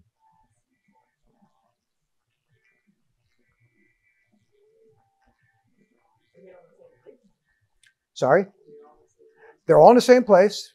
They're all shot actually in my family room. Green screen was just set up there. They all came in one at a time because it was height of pandemic again. We couldn't have them together except for these two. Now look at the background. Do you see how it looks like you're actually driving? I mean, yeah, it's a little bit fake, but that was the idea, is that we're traveling down these country roads. How do you do that? Well, you do that with having ultra high resolution. So by having 100 megapixels to shoot those background plates, when I bring that into the editor, okay, I can just keep zooming and zooming and zooming and zooming digitally without losing any quality because I have so much incredible resolution. So that is part of what I'm saying, see, about the hybrid world. So you can take stills and incorporate them into video at the same time. So you say, okay, Michael, again, that camera's too big, too expensive. I want something small and portable. So this is now where we get into our other cameras that are APS-C format, or in the movie world, they're known as Super 35. And for people, those of you out there, the Super 35 name refers to the cinema version of APS-C size, which is the film sensor. That size aperture, that film size, has been the de facto film size for like the last 75 years. That is what the majority of film cameras out there still are. Yes, there are 35 millimeter full frame cinema cameras on the market now too, but they are new. The majority is still shot on APS-C Super 35, which is why we stick with that. There's a couple of BTS shots of that $10,000 movie that I made, okay? To show you that they're small, they're light, very easy to put on a gimbal, very easy to make a shoulder rig. So these cameras, these hybrid cameras, are top of the lines. We have an H2S and an H2. One is a 26 megapixel sensor, one is a 40 megapixel sensor. And the differences between them is not just in the resolution of the sensor, but the H2S, the 26 one, has a much faster sensor. It's what's called a stacked sensor. And the information is transported through that sensor much, much faster, which means the autofocus is way better. And also there's something called the rolling shutter effect. I'll let you look that up. It's a thing that causes images to go tilted when you pan left and right. So it's not a good thing, but the stack sensor is much faster and it basically eliminates that. And it will shoot 6K in what's known as ProRes, which is a professional codec. The H2 camera, which is the higher resolution camera, will actually do 8K video in ProRes, but it's not as fast a sensor. So the H2S can actually do 120 frames per second in 4K, whereas the H2 will do only 60 frames per second in 4K. but it's capable of 8K in the other aspect ratios and the other frame rates. They all have internal IBIS, in-body image stabilization. That's what IBIS stands for. We have up to 7 stops worth of compensation. What that means is it's 7 shutter speeds worth of stability. So if you had to shoot something at 500th of a second, but it's too dark to do that, okay, you could drop 5 shutter speeds and the IBIS will still give you a sharp picture. It can work with external recorders. The internal record time is 2 hours. So it's very easy to shoot an entire performance, a play, or anything like that without having to even cut. So just literally a few days ago, I was at the 12 Hours of Sebring race in Florida. It's an endurance race, shooting for a car company. And you ask, well, what do I need 120 frames per second? So that's what this is. 120 frames per second looks like this. When you have a car that's doing 150 or 170, that's what having 120 frames per second is able to do for you. So you shoot at a much, much higher frame rate, but you play it back at a regular frame rate. So the regular motion picture frame rate is 24. I shot it at 120, so that's basically 5 times slowdown, okay? That's one of the advantages, again, of having a hybrid camera that can do high frame rates and stuff like that. Now, you'll notice that the picture quality on that looks really yucky, okay? I'll explain why that is in a few slides, but I left it yucky on purpose to prove to you that was straight out of camera. But I'll explain to you why that looks like that. So the H2S, like I said, it does something called 6K, does something called open gate. So you're used to seeing things on TV and in theaters, on your phones, on the screens that are kind of a 16:9 or a 17:9 aspect ratio. So it's definitely wider than it is tall, okay? Open gate is actually more square. The term open gate means the entire sensor, not cropped in any way, shape, or form. So we have basically an almost squarish picture on the H2S at the 6.2 resolution. What that's good for is it gives you the ability to recrop in post-production.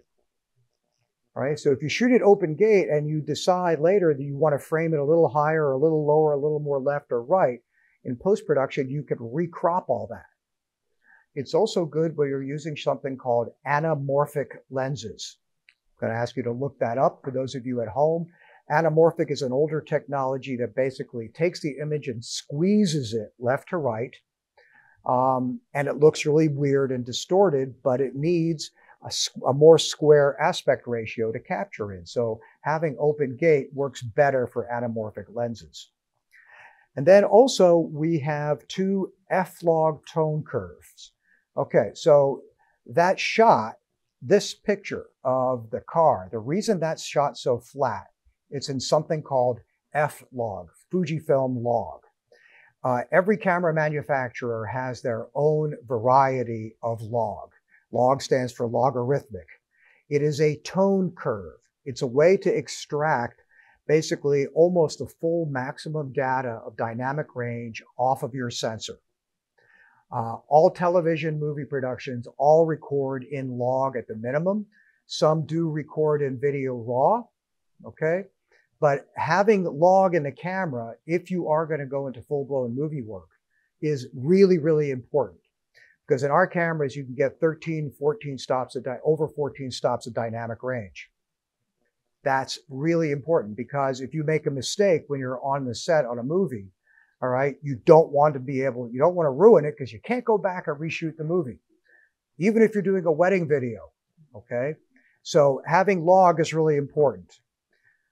This slide shows you just how incredibly valuable this is. And this was our older log. This I created about 2 years ago before we had the second F log.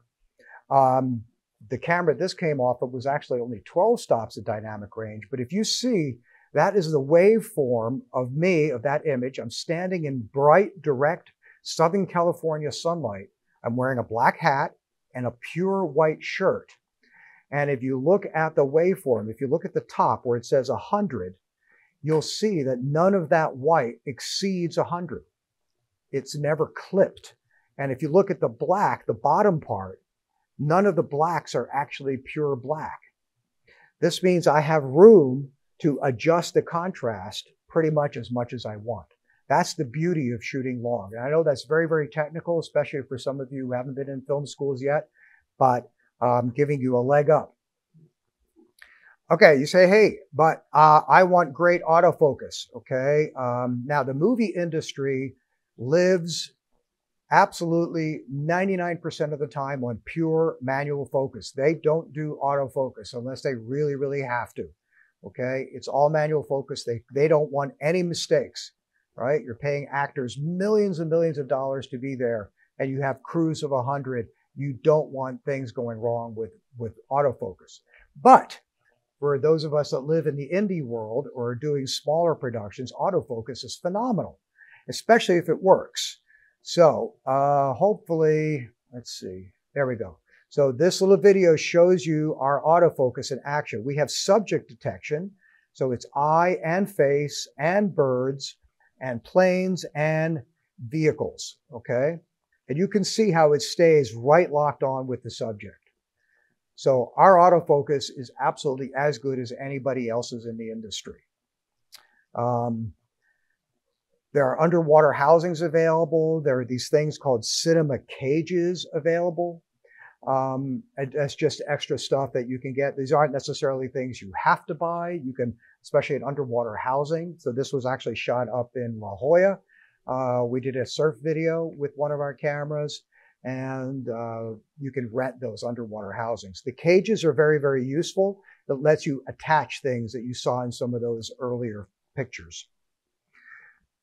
Now, we also have smaller, more compact cameras, more retro design, because we are, like I said, a film company. We have a film legacy about us. We have what are called the XT series of cameras. The XT5 is the newest. It has the same sensor as the XH2. It's a $1,700 camera.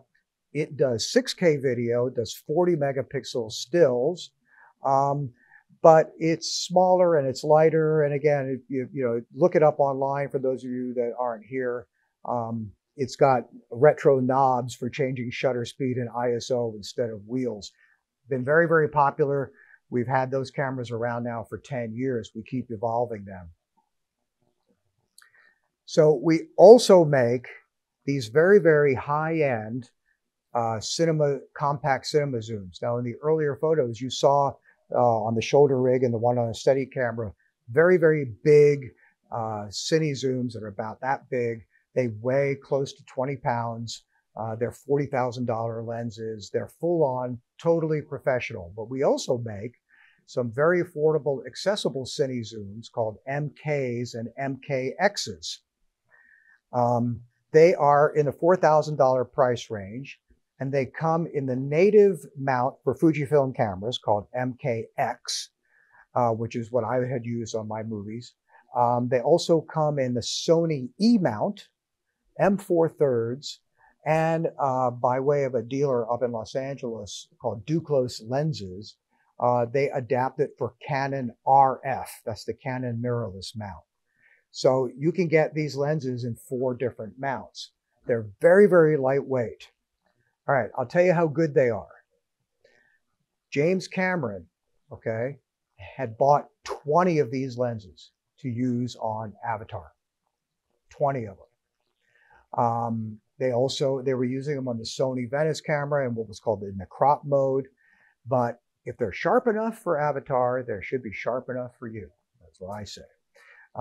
They look like this when you put them in a cine rig, and there's all the doodads and all the other stuff that you put on with that. One last slide here I'm going to show you, and then I'll just show you some quick things in an editing program. For those of you who are just getting started, this is what's called the timeline. This is the entire project of that movie that I made. It's an hour and 40 minutes long.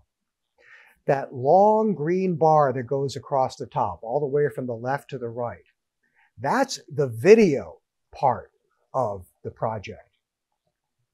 What's all that stuff underneath? That's audio.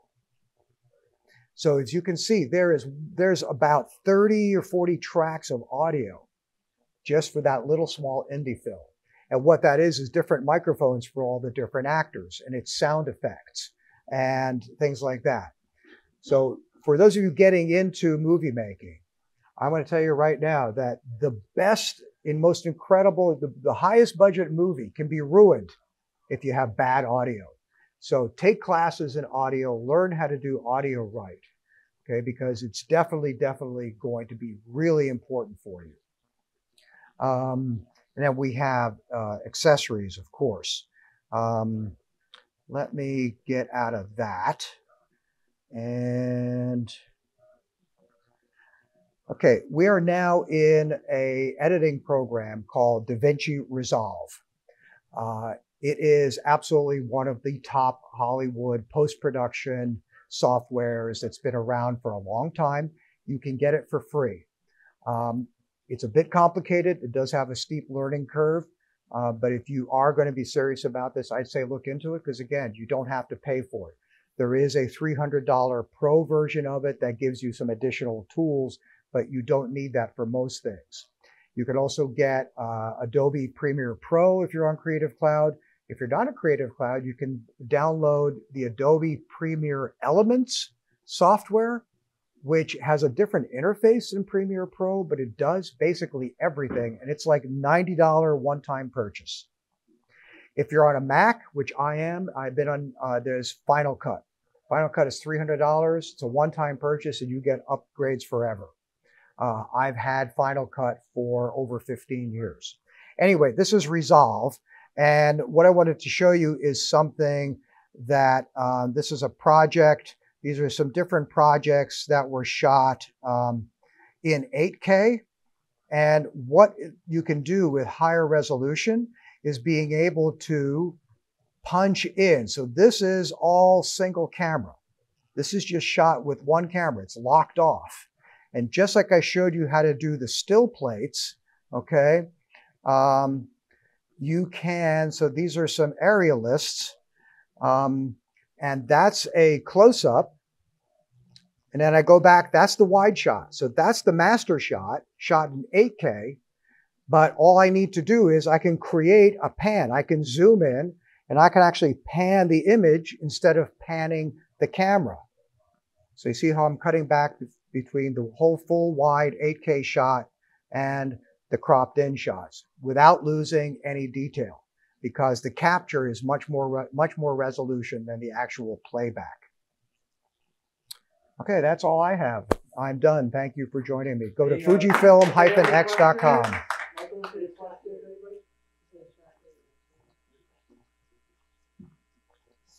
So I do have a question. A lot of the networks now, the major streamers, they require 4K. Mm-hmm. And do you see that going up at any point soon? So, yes, definitely Netflix, Amazon, Apple TV, they do require 4K. I'll give the full answer is most of what people see at home these days, believe it or not, through cable and the streaming is actually HD. You may have a 4K TV, you may not be getting a 4K picture. Not only that, but they're also highly compressed, really, really compressed. But it works. And right, you're perfectly happy with it. But they do want you to acquire and deliver in 4K for future proof. Someday, all of that bandwidth for streaming and broadcast will catch up. It will be 4K. There probably won't be any HD. Now, honestly, if you're looking at it on an iPad, you're looking at it on a phone, what do you need 4K for? You don't, okay? You totally don't. There's no benefit to it. But yes, the answer is, yeah. Is it going to be required to go to 8K or more? There are 8K cameras out. There are 12K cameras out. NHK, the broadcast network in Japan, all of the Summer Olympics in Tokyo were all recorded in 8K video.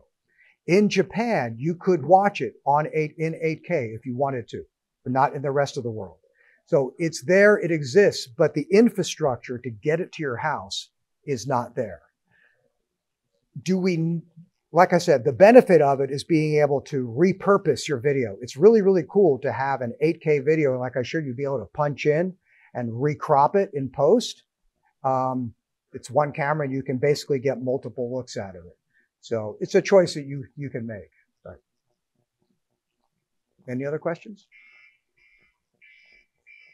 I hear an alarm.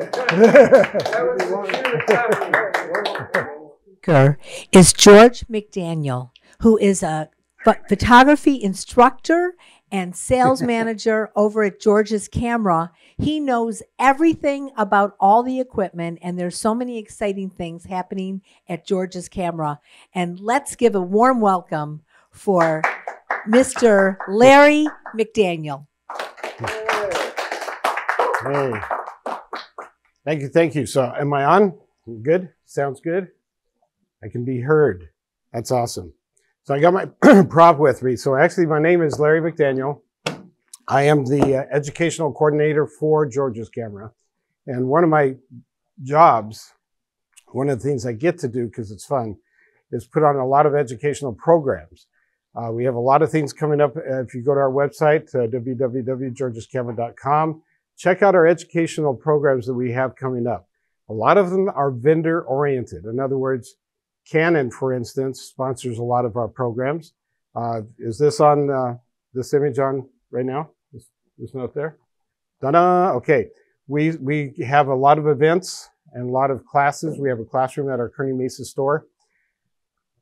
The cool thing about being in the educational program is I not only get to instruct myself about how the camera works, how photography works, help people understand the photographic process, but I get to help people increase their passion for photography.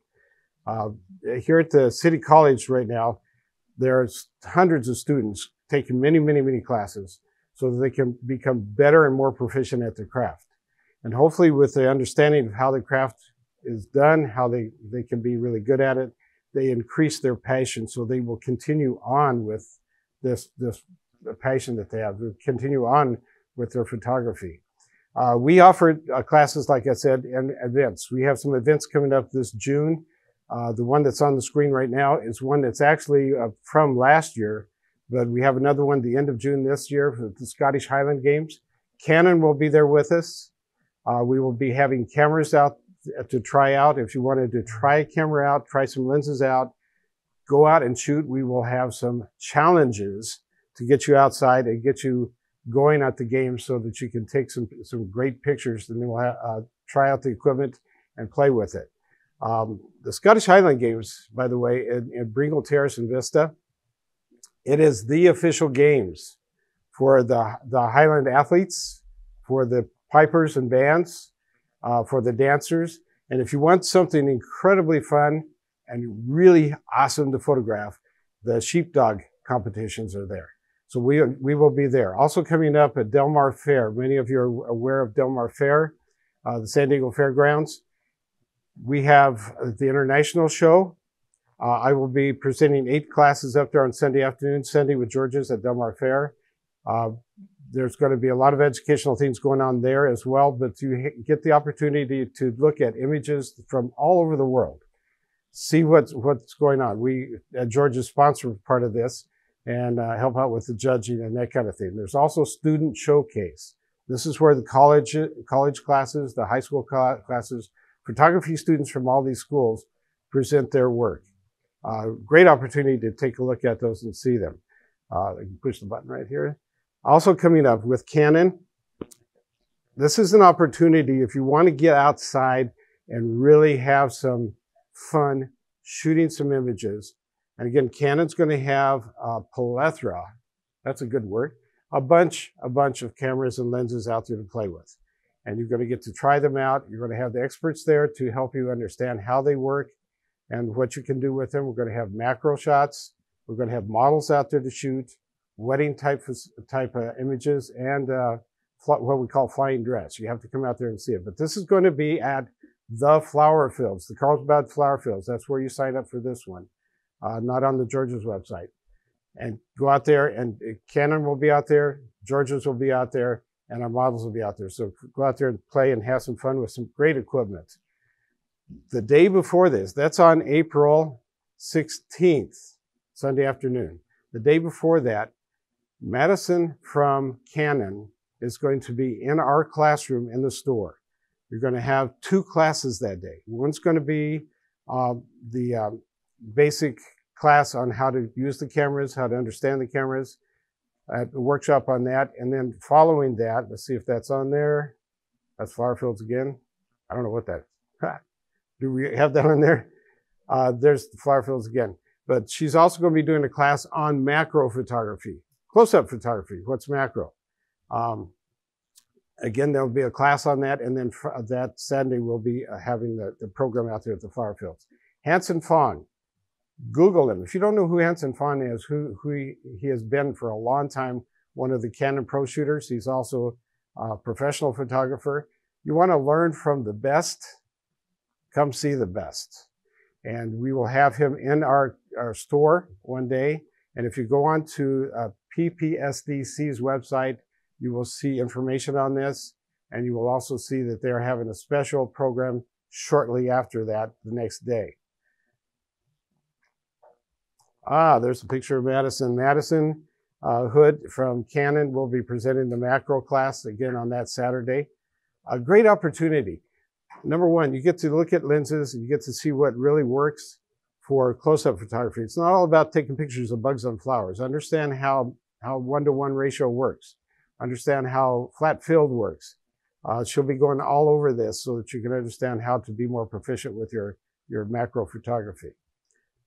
And then here's the street photography. When is that going to be, Madison? That's coming up. Yeah, that's coming up also. But we have a number of things. So I'm going to leave that one up just for fun. Anyway, at George's Camera, we handle all the cameras. We have the full array of Canon, Nikon, Sony, Leica, all of those. Fuji. We have Tamron lenses. We have Sigma lenses. That's the equipment. The fun thing that we want to help people out with is, again, to maintain, to grow that passion that you have for photography. And sure, we work with a lot of professionals. We know a lot of the professionals. I do studio consulting, so I get to go into studios and talk to some of these people.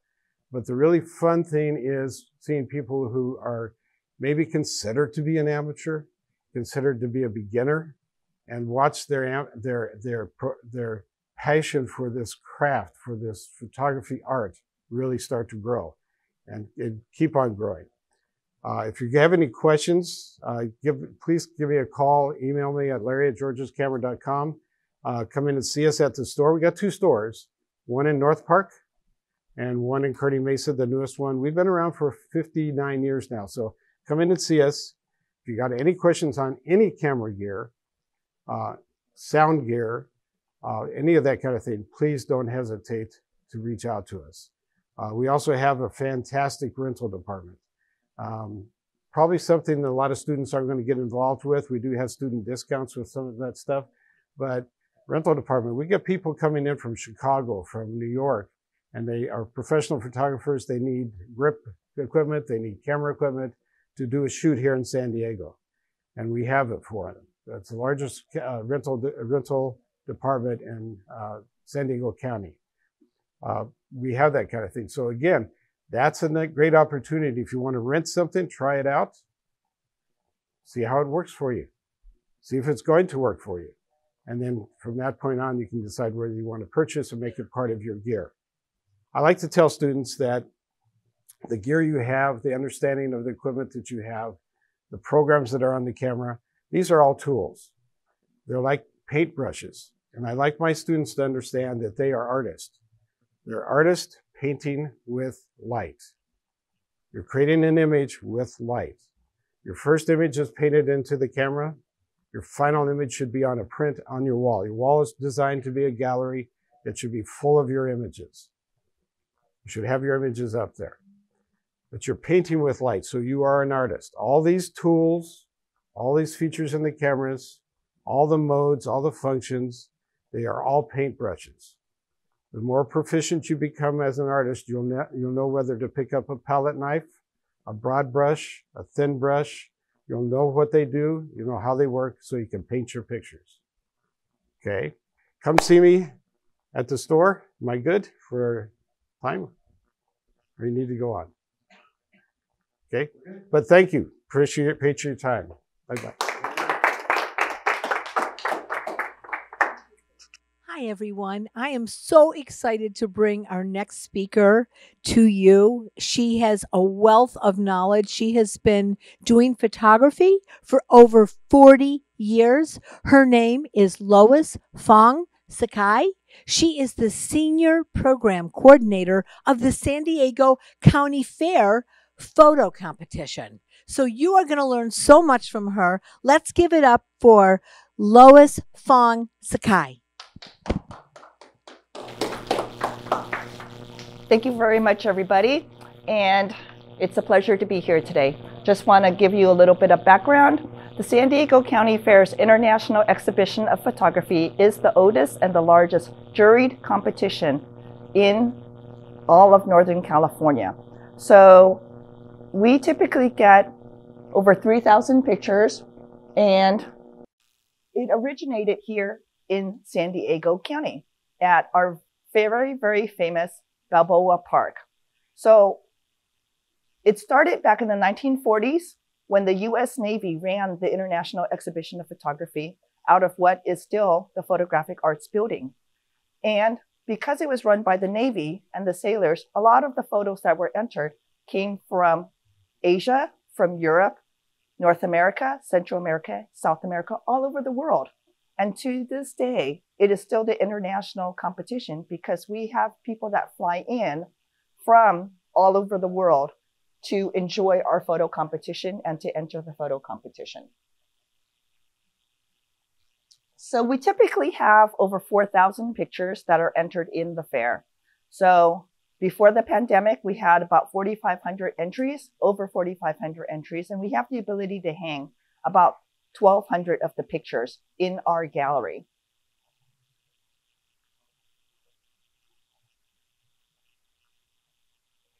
So these are some of the categories that we have. We have 34 different categories. So for most pictures that you take that you might consider to enter, we should have a category for you. We start with the seasons, spring, summer, fall, and winter. We have a new category this year. Class 5, which is timeless, which is seasonal, non-seasonal landscape pictures. So that could be pictures like forests or deserts that don't depict a specific season. We've got waterscapes, formal pictures of people, informal pictures, flowers, plants and trees, mammals. Our biggest category and most popular is cell phone category. And cell phones, I love having cell phone photography because it's really the gateway to introducing everybody to photography. And the best camera that you can have is the one that you have with you. And pretty much everyone's carrying a cell phone these days, right? So our other categories, black and white, we have one that you may be familiar with, documentary. So that's something that's going to be like street photography or a photo that tells a story. Typically with documentary pictures, you can do in processing the same sort of things that you would do if you were in a traditional darkroom. So you can dodge, you can burn, which means you can make parts of the picture darker or lighter. You can crop the picture. You can put a vignette on it. What you cannot do with documentary or photojournalism pictures is move anything, take it away, or add anything in, because that truly is exactly as it's supposed to be. So new this year also, we have our fair theme, which is San Diego County Fair, which is get out there.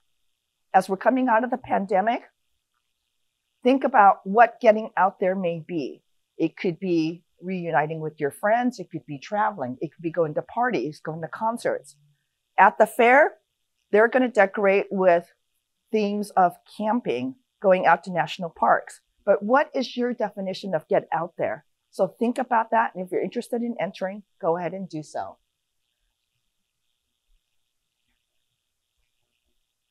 This is the rest of our categories. So we do have still film and alternative process, which I remember when a few years ago, we had a small category called digital photography. And traditional photographers that use film were so incredibly upset that we had digital photography. Now, when we think of pictures, probably 95% of our images that are entered are all digital photos now. So we have a very small percentage of pictures that are film and alternative process. Could be slides, it could be scanned pictures that are manipulated, Polaroid pictures, but it still holds a very near and dear place in my heart. And so as to pay tribute to the beginnings of photography, we still have film and alternative process. So class 33, digital photographic art, is when you have pictures that you have taken, but you put the pictures together to composite to make an entirely new story. So what story would you like to take? Now, what we are requiring this year is that if you do enter this category, that when you enter in tier 1, that you enter a collage, not only with the main picture that has all of the story that you want the judges to take a look at, but please include the thumbnails along the edge so that the judges can see what you started with. And one of the fan favorites is the large print category. So with large prints,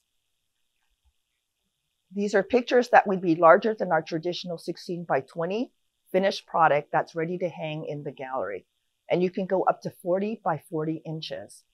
Now, print category, the large print category, is an open category, so you don't have to shoot for a specific theme. So if you have a big panoramic picture or something that doesn't necessarily fit in the other categories, if your file size will allow you to print, go ahead and consider making that as a large print. So it has a really big wow factor. So this is kind of a summary as to the new things in the fair this year. Another thing is float mounts, where your float is away from the wall. Those are not going to be allowed anymore. We just have to have the submitted images in print be completely flat on the back. And the reason for that is because we adhere all of the images to the wall using Velcro. We do have a weight limit of 7 pounds this year, and that's to make sure that your prints remain secure on the wall, since we're only adhering your prints to the wall using Velcro on the back. I know there's been a lot of talk about artificial intelligence work now, AI generated work, such as Midjourney and other things. All photography and images that you use to make your images must be generated by you. And we do reserve the right to ask for your original source files. So if you're interested in entering the fair, go to our website. So that's sdfair.com. And look at the categories. Read the 34 categories that we have and see whether you have images that fit those categories. So not every picture that you like, that you want to enter, might fit squarely into a category. So take that into consideration. If you have a picture that you took in the summer from Iceland and there's got snow in it, please do not enter that in summer.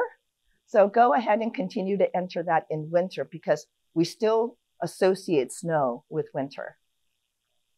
So enter by the deadline. Our deadline this year is Monday, April 17th at 11:59. Please don't wait until the last minute, because if you have any problems or questions, it's going to be a challenge. We're not going to be able to answer questions for you at midnight at the deadline.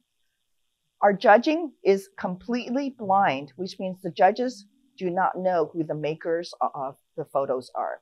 So please, please, please do not put watermarks on your images, either digitally for tier 1 or for tier 2 in printed form.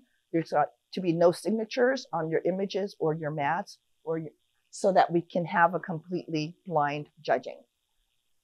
For tier 1 submittal, your pictures can be up to 5 or 6 megs. We suggest that 1800 pixels horizontally or 1200 pixels vertically, so that the judges can look at your pictures. If the pictures are larger than that, you're going to have difficulty uploading, and our software is not going to support that. And very important, once you have submitted, make sure that you save your email confirmation, so that if you have any questions or problems, we can refer to that very quickly and solve your questions. For tier 1, all of the judging is done on computer monitors. So the day before judging, we have a room set up with a series of computer monitors. All of the computer monitors are calibrated to a color temperature of 6,000, gamma of 2.2, and a brightness of 110 lumen. So if you calibrate your computer screens to these specifications, you will be looking at a screen that's similar to what our judges are looking at. If your pictures are selected after Tier 1 to be delivered for Tier 2 judging, you'll get an email and instructions as to how to prepare your prints for delivery and for judging. So in the entry material, when you go to sdfair.com, you can take a look at that. You can have the images, your prints, ready to hang and judge, delivered by US mail or FedEx or however you'd like to have it sent in. As soon as you get the letter, up until delivery date. If you want to have it returned to you, please include prepaid postage so we can get it back in the box and send back to you. And then pickup is going to be on July 6th to return your pictures to you. So how do you pick a picture that's for competition? I mean, certainly we all take pictures for memory pictures, to remember something, to remember an emotion. But for a competition, you may have to kind of go outside of your traditional box to figure out what you want to enter. So important elements of a picture are, how does the picture make you feel? What's your initial reaction? Does your picture have impact or a wow factor? If a picture makes you feel something, if it makes you feel joyful, makes you question, makes you sad, if it elicits a feeling or an emotion, that picture probably has impact or a certain wow factor that makes you want to look at that picture again or ask other questions. That's really, really important. Does your picture have a clear and succinct focal point? So the late Professor David King, who used to work here at City College, used to say, there's a picture in there somewhere, but it's not my job to find it for you. Cropping and telling your story as to what you want the viewer to see are extremely, extremely important. You don't want to leave it up to chance as to what you want your picture to say. You want to make it clear to the person walking through the gallery that's looking at your picture exactly what you're trying to get them to see. So you need to have a clear focal point, and the composition will help you with that. Is the photograph well lit so that what you want the viewer to see is clearly identifiable? Is it lighter than others? You don't want to have something that's a distraction brighter than what you want them to see. Is your photograph properly exposed? If you have a landscape, do those colors exist in nature? If you have a picture of a human being, does the photograph of the skin look as it should be? Or do they look too blue? Do they look green? If they look green, do you want them to look sick? Is that on purpose? So are the skin tones, are the colors appropriate? Now, there are photographs and there are lenses where people can shoot for pictures that are out of focus on purpose. Abstract photos can do that. But unless you are trying to create a photo that is not sharp and that is not in focus on purpose, be sure that you are able to show with sharpness and focus what is supposed to be the subject in your photograph. And we've spoken a little bit about color and tone. Supersaturation tends to be something that a lot of people do, but just because you can push the slider all the way to 100% for saturation doesn't mean that you should. Sometimes a little restraint and pulling the sliders the other way or pulling it back a little bit can make your picture have a bigger impact. So common issues that we see during judging is that photographs don't have that wow factor, don't tell the story. It's not clear what the viewer is supposed to be looking at. Do you have detail in your shadows so that it's not completely black? if you have whites or something that's bright, are you able to see some detail in the areas that are white? Can you pull that back? Over-processing your pictures can cause crunchiness in pictures or loss of detail.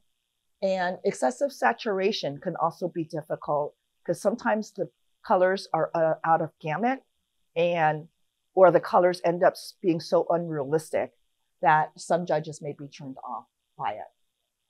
One of the easiest things you can do with a photograph is to make sure that your horizon lines are straight.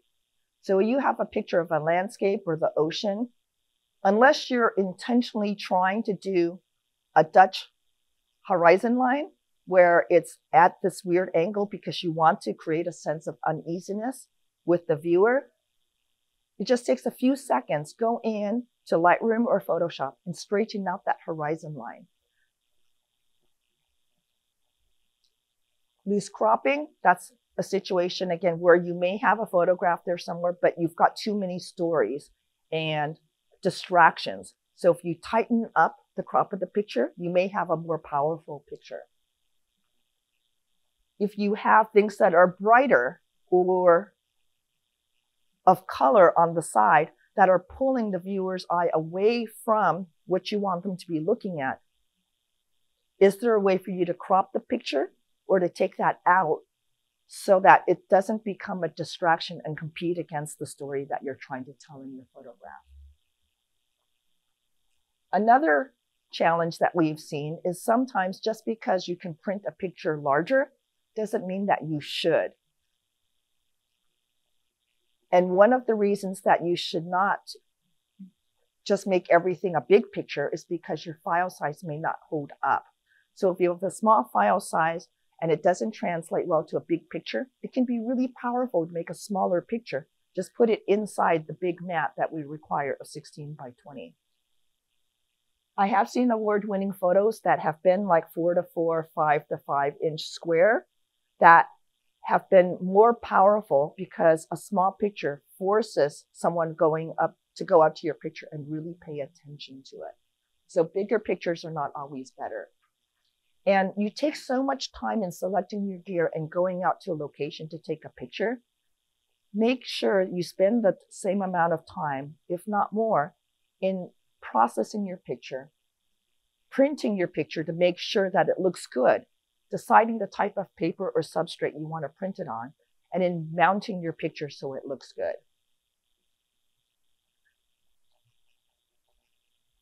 So as I said, a proper printing on your pictures on a proper medium is really, really important. So what I like to do is if there's a picture I like, I print it out on several different papers or substrates. So take the same picture, print it on a glossy paper, print it on a chrome paper, print it on something that's an art paper, do something that is, you may be an antique-y looking type paper or a metal on a canvas. I think you'll be surprised at how the same image will look different on different materials. So once you get the pictures back, see if you like the way they look. Do you need to make the pictures brighter? Do you need to make them darker? Which one has the feel that you like? Reprocess your pictures as necessary, and then repeat the process by printing again. And you can get small pictures printed to kind of use as a test to find out what your picture is going to look like before you print a big picture and spend all that money.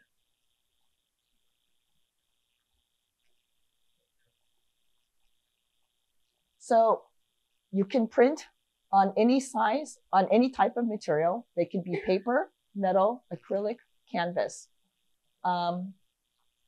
So long as they're going to be capable of being hung to our wall if we just put Velcro on the back of the picture.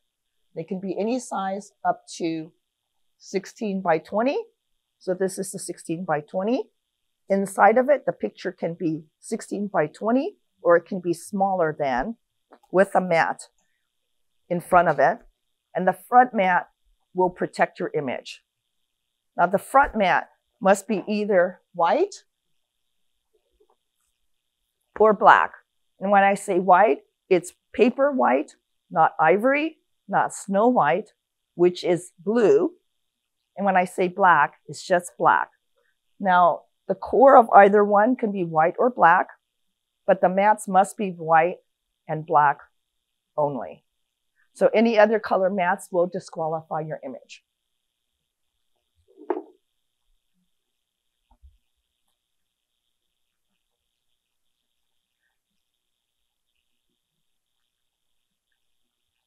And then the images, once they're accepted into tier 2 for delivery, you'll have an email sent to you with this label.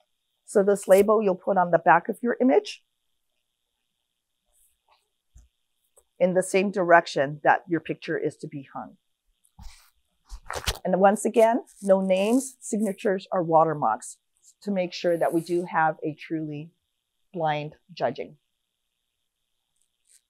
So what you want to do when you have a picture that's to be delivered, you need to have a front window mat, you need an image, and then you need a backboard. Backboard can be a foam core or it could be a matte material. You need some tape. And when I say tape, I prefer artist tape just because it's very thin and it works really securely. And you need a double-sided tape. So please don't use masking tape or Scotch tape. Scotch tape will tear, and masking tape, it doesn't do well with the changing temperature and humidity in our gallery. Your front mat and the black mat must be the same size of 16 by 20.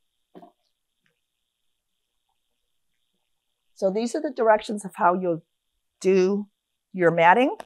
And I do that, have that with the entry material. And when you put it on, you'll want to put it on the backboard. The reason that we have it hanging like this is that if for any reason the front mat comes off, since the front mat will be held only with double stick tape, if this falls to the floor, then this picture will still be on the wall and it won't get damaged. So these are the directions as to how to do that. And it is, again, with our entry material. And these are common problems that we've seen in the gallery as a result of improper matting and presentation. So the photograph on the left there, the person used masking tape. And so it didn't stay together. In the one on the right, instead of the photograph being put on the backboard, the photographer put it on the front mat board. And when the front mat board popped off because they didn't use enough double stick tape, it took the artwork worth it. And that can cause a problem of the prints getting damaged. A really sharp blade is important when you're cutting a mat. So you want to make sure that with the sharp blade, you don't get these weird, I call it gidgys, but rough edges when you cut your mat boards. And here again, it was blades that were not cut. And so it ended up with a really rough edge, and the mat board in the back, instead of having the picture square behind the picture, it was set at an angle. The picture was set at an angle. And so it's peeking out from behind the front mat board. This one, the picture was not square within the backboard. They didn't have a front mat, which isn't a problem, but with the presentation, when the picture's at a weird angle and it's not covered up by something in front to make it look like it's still level, it's not a very professional presentation when everything's weird. So we only allow single mats. So this presentation has a couple of issues. One is that it's got two mats. It's got a black mat and a white mat. And I don't think you can really tell, but in this picture, the white mat isn't white. It's actually ivory. So here again, the print was not square, and there's a knife slip, and this edge is not straight. Oh, this picture, I remember it coming in. During judging, the judges called me over, and there was a photograph that the judges liked, but unfortunately, somebody stepped on the front mat before they delivered it to us. So there was a waffle pattern of the bottom of a tennis shoe that was on the mat that was delivered. And unfortunately, the judges did not allow this to go through. Now, if you're putting a picture in a frame, a lot of times people will use photo corners. The only problem with using photo corners at the San Diego County Fair's photo exhibit is that our temperature and humidity change drastically throughout the run of the show. So what happens is that with these photo corners, it doesn't allow your picture to expand and contract. And when that happens, your picture will kind of expand inside of the photo corner, and it'll cause some pressure, and that front mat will pop right off. So, and that's another reason why we suggest that you do your print like this, is so your picture can actually expand and contract behind the mat.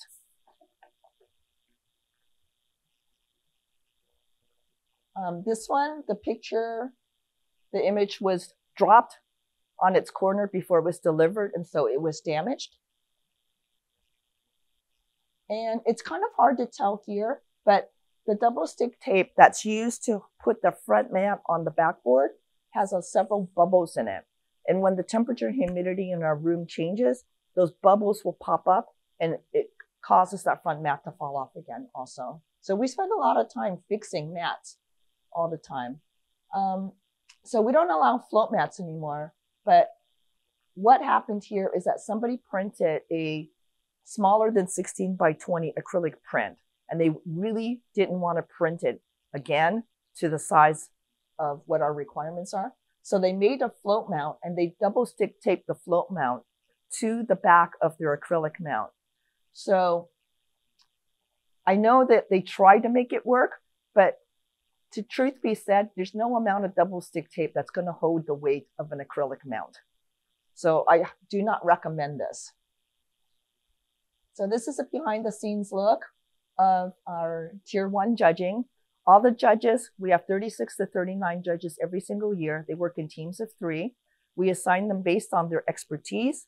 So photojournalism photographers will be they're Pulitzer nominated, they're Pulitzer winning photojournalists, and they'll be judging documentary as well as other categories. If someone's a wedding photographer or a portrait photographer, they'll be looking at photos of people. We have photographers that were the lead photographers at the San Diego Zoo and the Wild Animal Park. So they'll be looking at mammals and birds and other wildlife.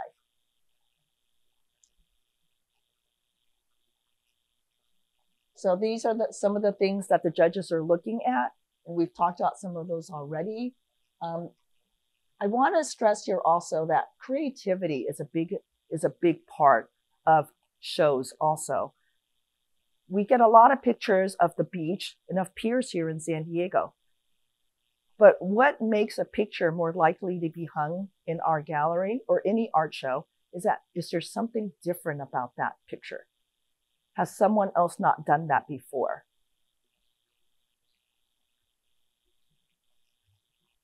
So this is more pictures of tier 1. And yes, that is a judge holding a magnifying glass up to the screen to look at the details. And sometimes we have during tier 2, when they're looking at printed images, it's very often that they'll take their cell phones out with a flashlight on and get really up close to look at the pictures to see how they look in print.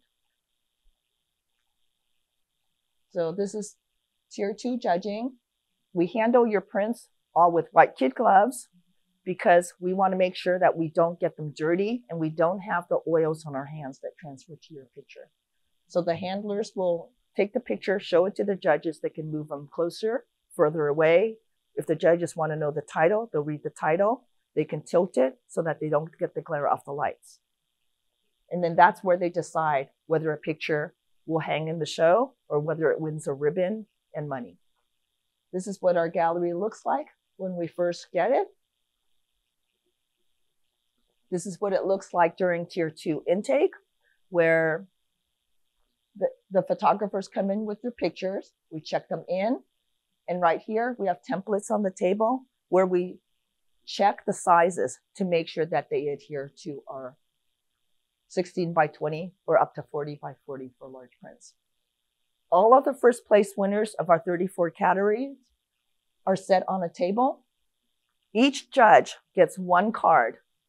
They walk around the table and they look at all of the cards. They put the one card down on the picture that they think deserves to be the best in show. So we've had the best in show be selected anywhere from 3 votes all the way up to 13 rounds of voting. We had one year where the runner-up for best in show did not win by 1 vote. And interestingly enough, we have something in our gallery called the People's Choice Award. The winner of the People's Choice Award was the runner-up for the best in show that year. So these are our judges, along with our student volunteers. All of these are high school students that volunteered for us last year.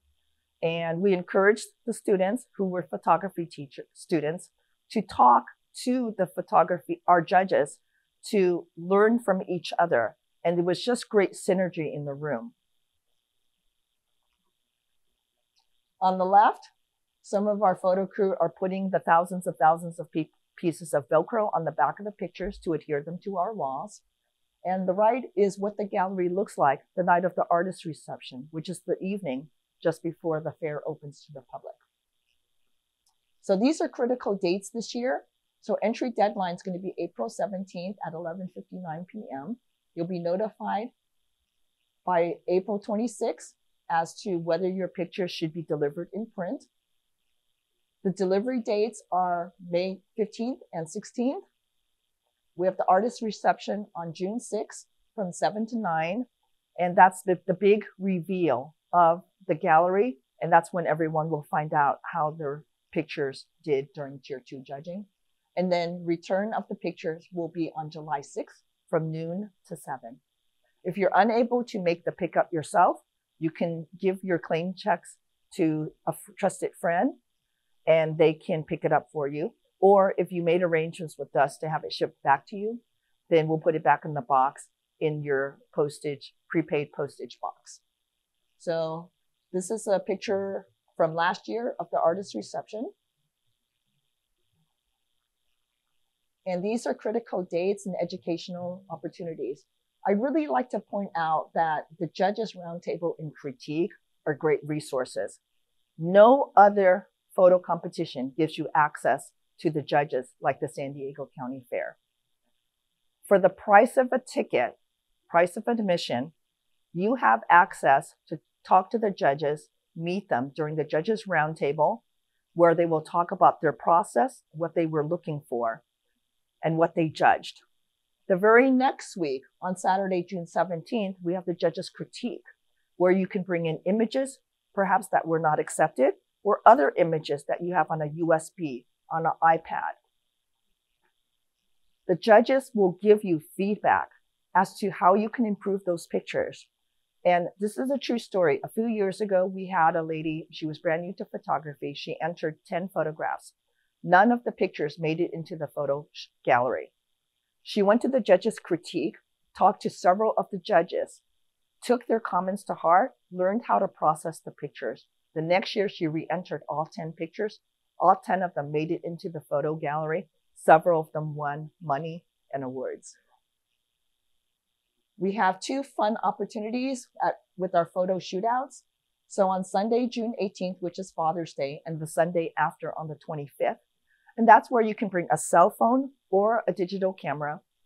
At the appointed time, we give you a theme. You have 90 minutes to 2 hours to run around the fair to shoot for the theme that we give you. When you come back, you give us your one picture. We will have live judging and cash awards for the winners of the photo shootout. And with registering for it, you must pre-register. You get one ticket to participate at the fair for that day.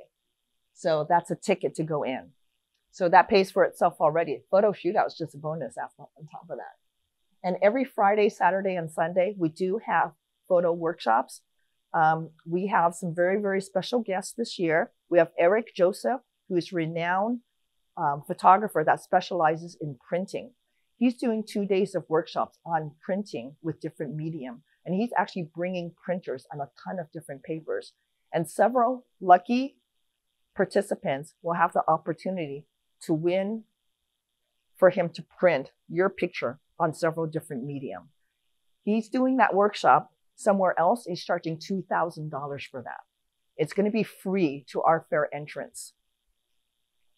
We also will have Les and Mary Anderson coming, and they're going to do 2 workshops. One is going to be on shooting the solar eclipse. And why is this important now? In October of this year, and also in April of next year, we have 2 solar eclipses. So they're going to tell you what you need to know about safely shooting the solar eclipses. They're also going to be doing a presentation on how to shoot and search for the aurora borealis.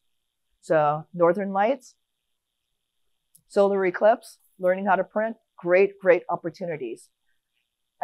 And people do pay hundreds and thousands of dollars for these workshops. We're giving them to you for free. Just come to the fair, spend the day there, eat a bit of food, and learn a lot about photography.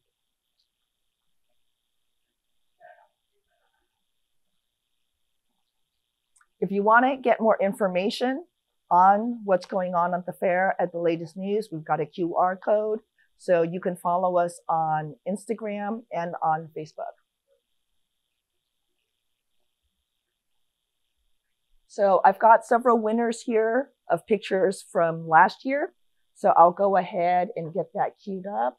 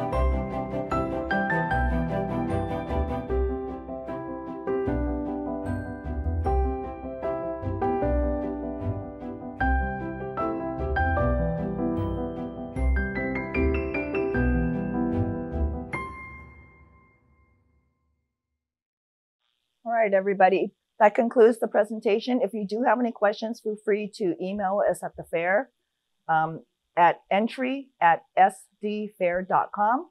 Thank you very much for your attention, and good luck to all the entrants.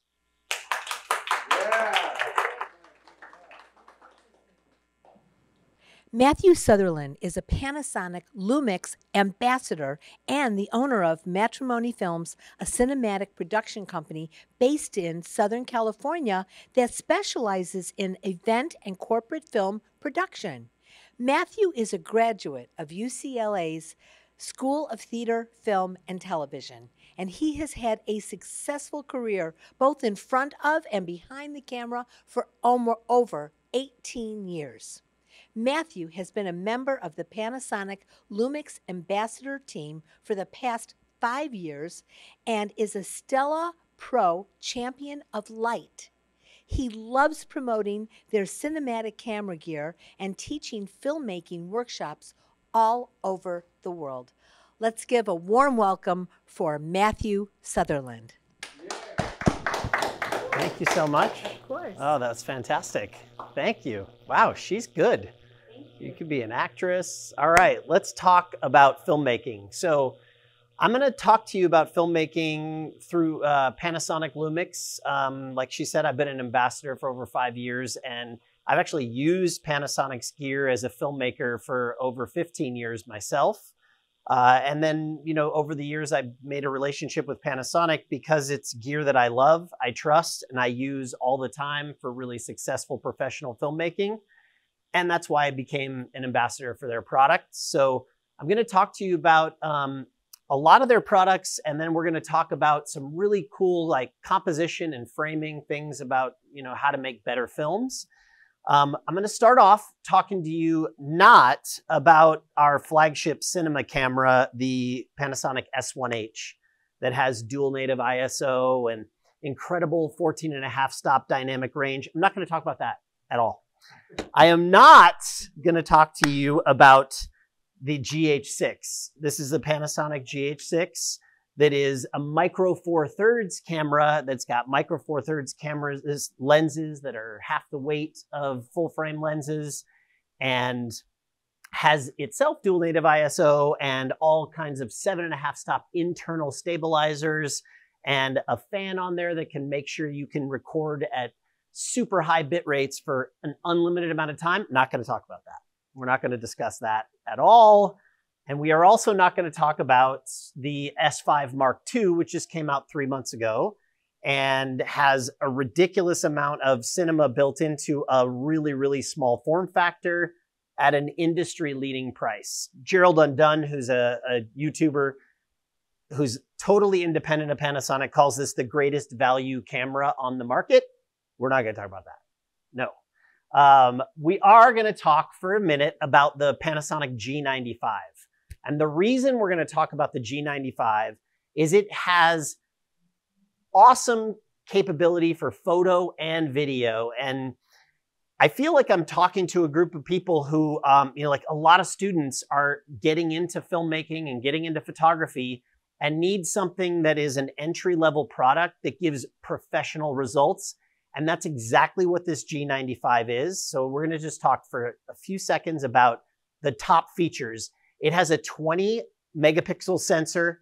It shoots in 4K 30 frames, and it has variable frame rate, which means you can shoot in slow-mo up to 4K 120 frames a second. That is super, super cool, 4K at that frame rate. It also has the internal in-body stabilizer. So there was a bunch of students that just came through, and I talked to a really good number of them about like, what's different about Panasonic? Like, why should you choose this over another brand? Well, it's really the filmmaking and photo capabilities and the internal stabilizer that we have. Nobody in the industry has an internal stabilizer like Panasonic. Every single one of these cameras I just mentioned has an industry-leading internal stabilizer for their price point, right? So that means that I literally can pop this camera off.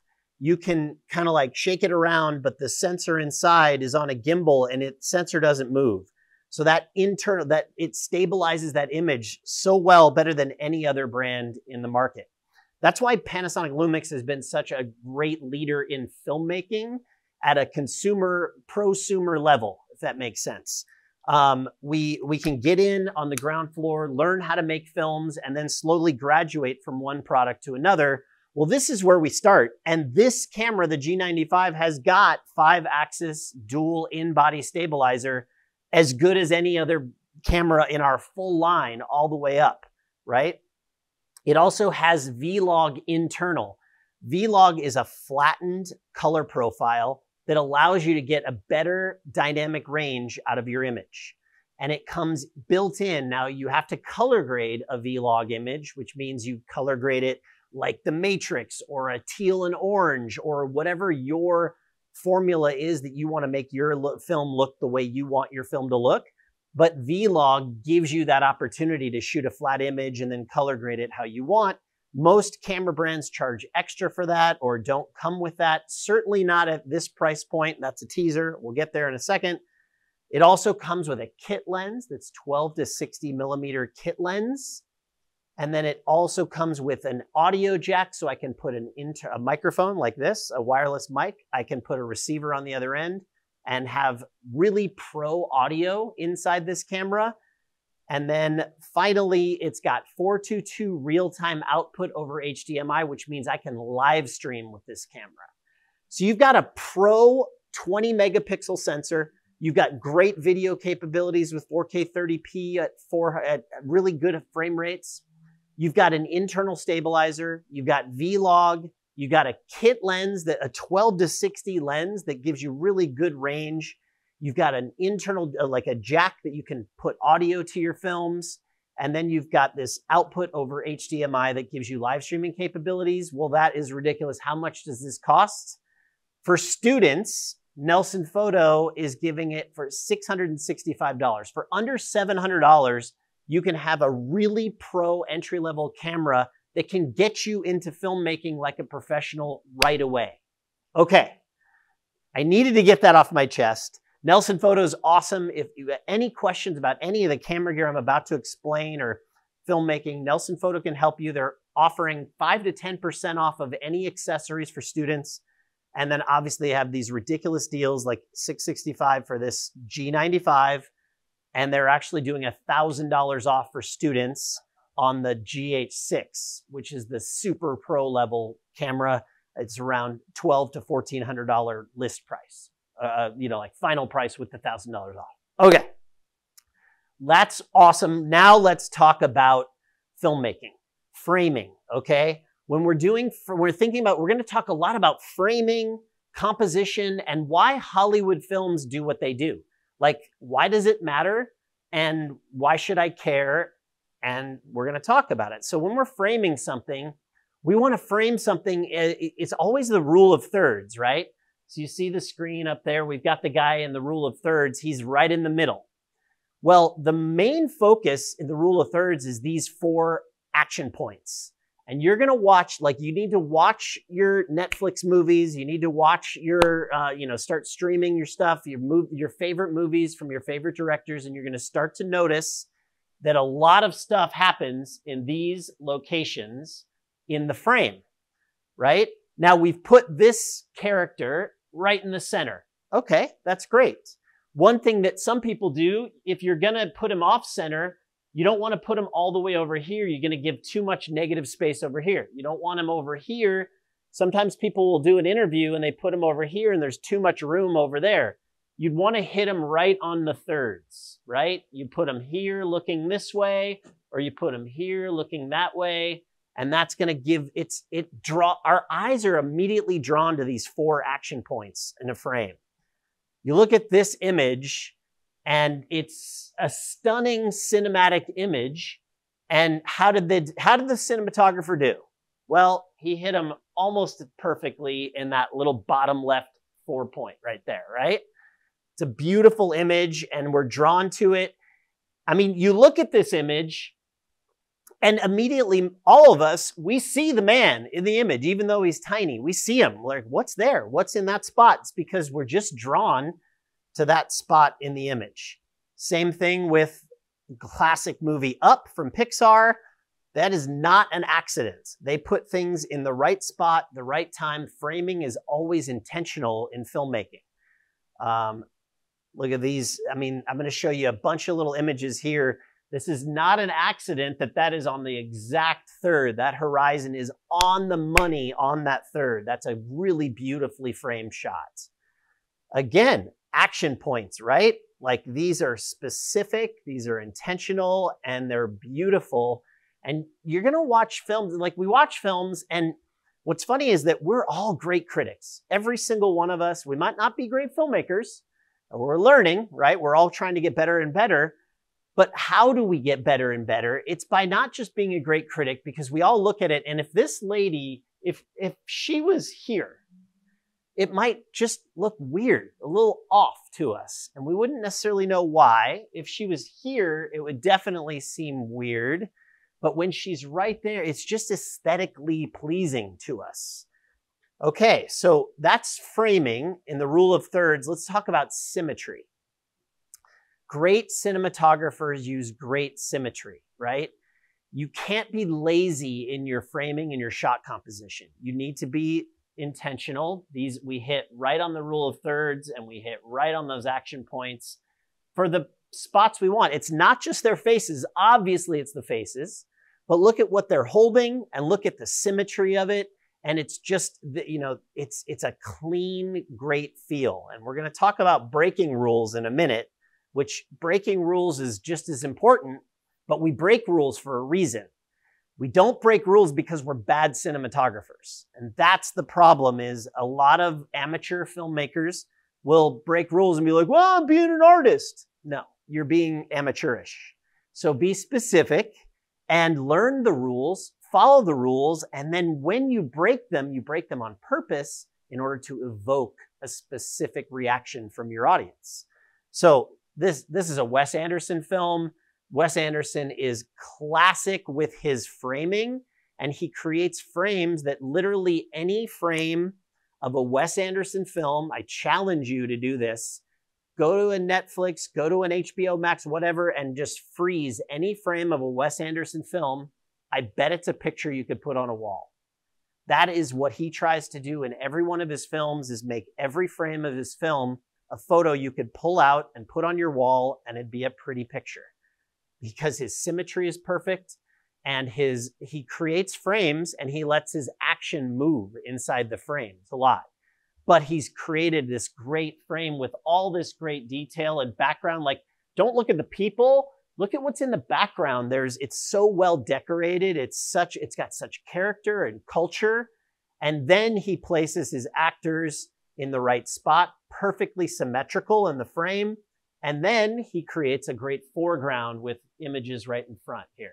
And look at these tips of this is right on that lower third right there. The eyeballs are right on that upper third, and that's perfectly symmetrical. It's great composition.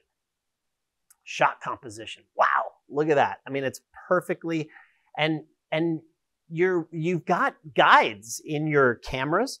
Like every Panasonic camera has great guides. It has those exact thirds. You can make sure that you're on the money on your composition. But we miss as filmmakers all the time. That doesn't mean we throw it away.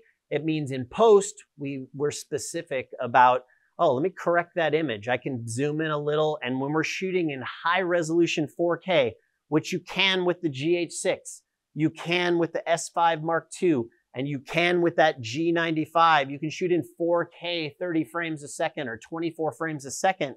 And then you can crop in and reframe in post and not lose any resolution at all. So perfectly symmetrical. Let's talk next about leading lines. Okay, this is one of my favorite things because this is something that is really hard to accomplish, but when you do, you're about to see some shots from some films that just are stunning. I mean, the leading lines in a frame point to where we're supposed to look. So it's a basic concept, but filmmaking is a director's medium, right?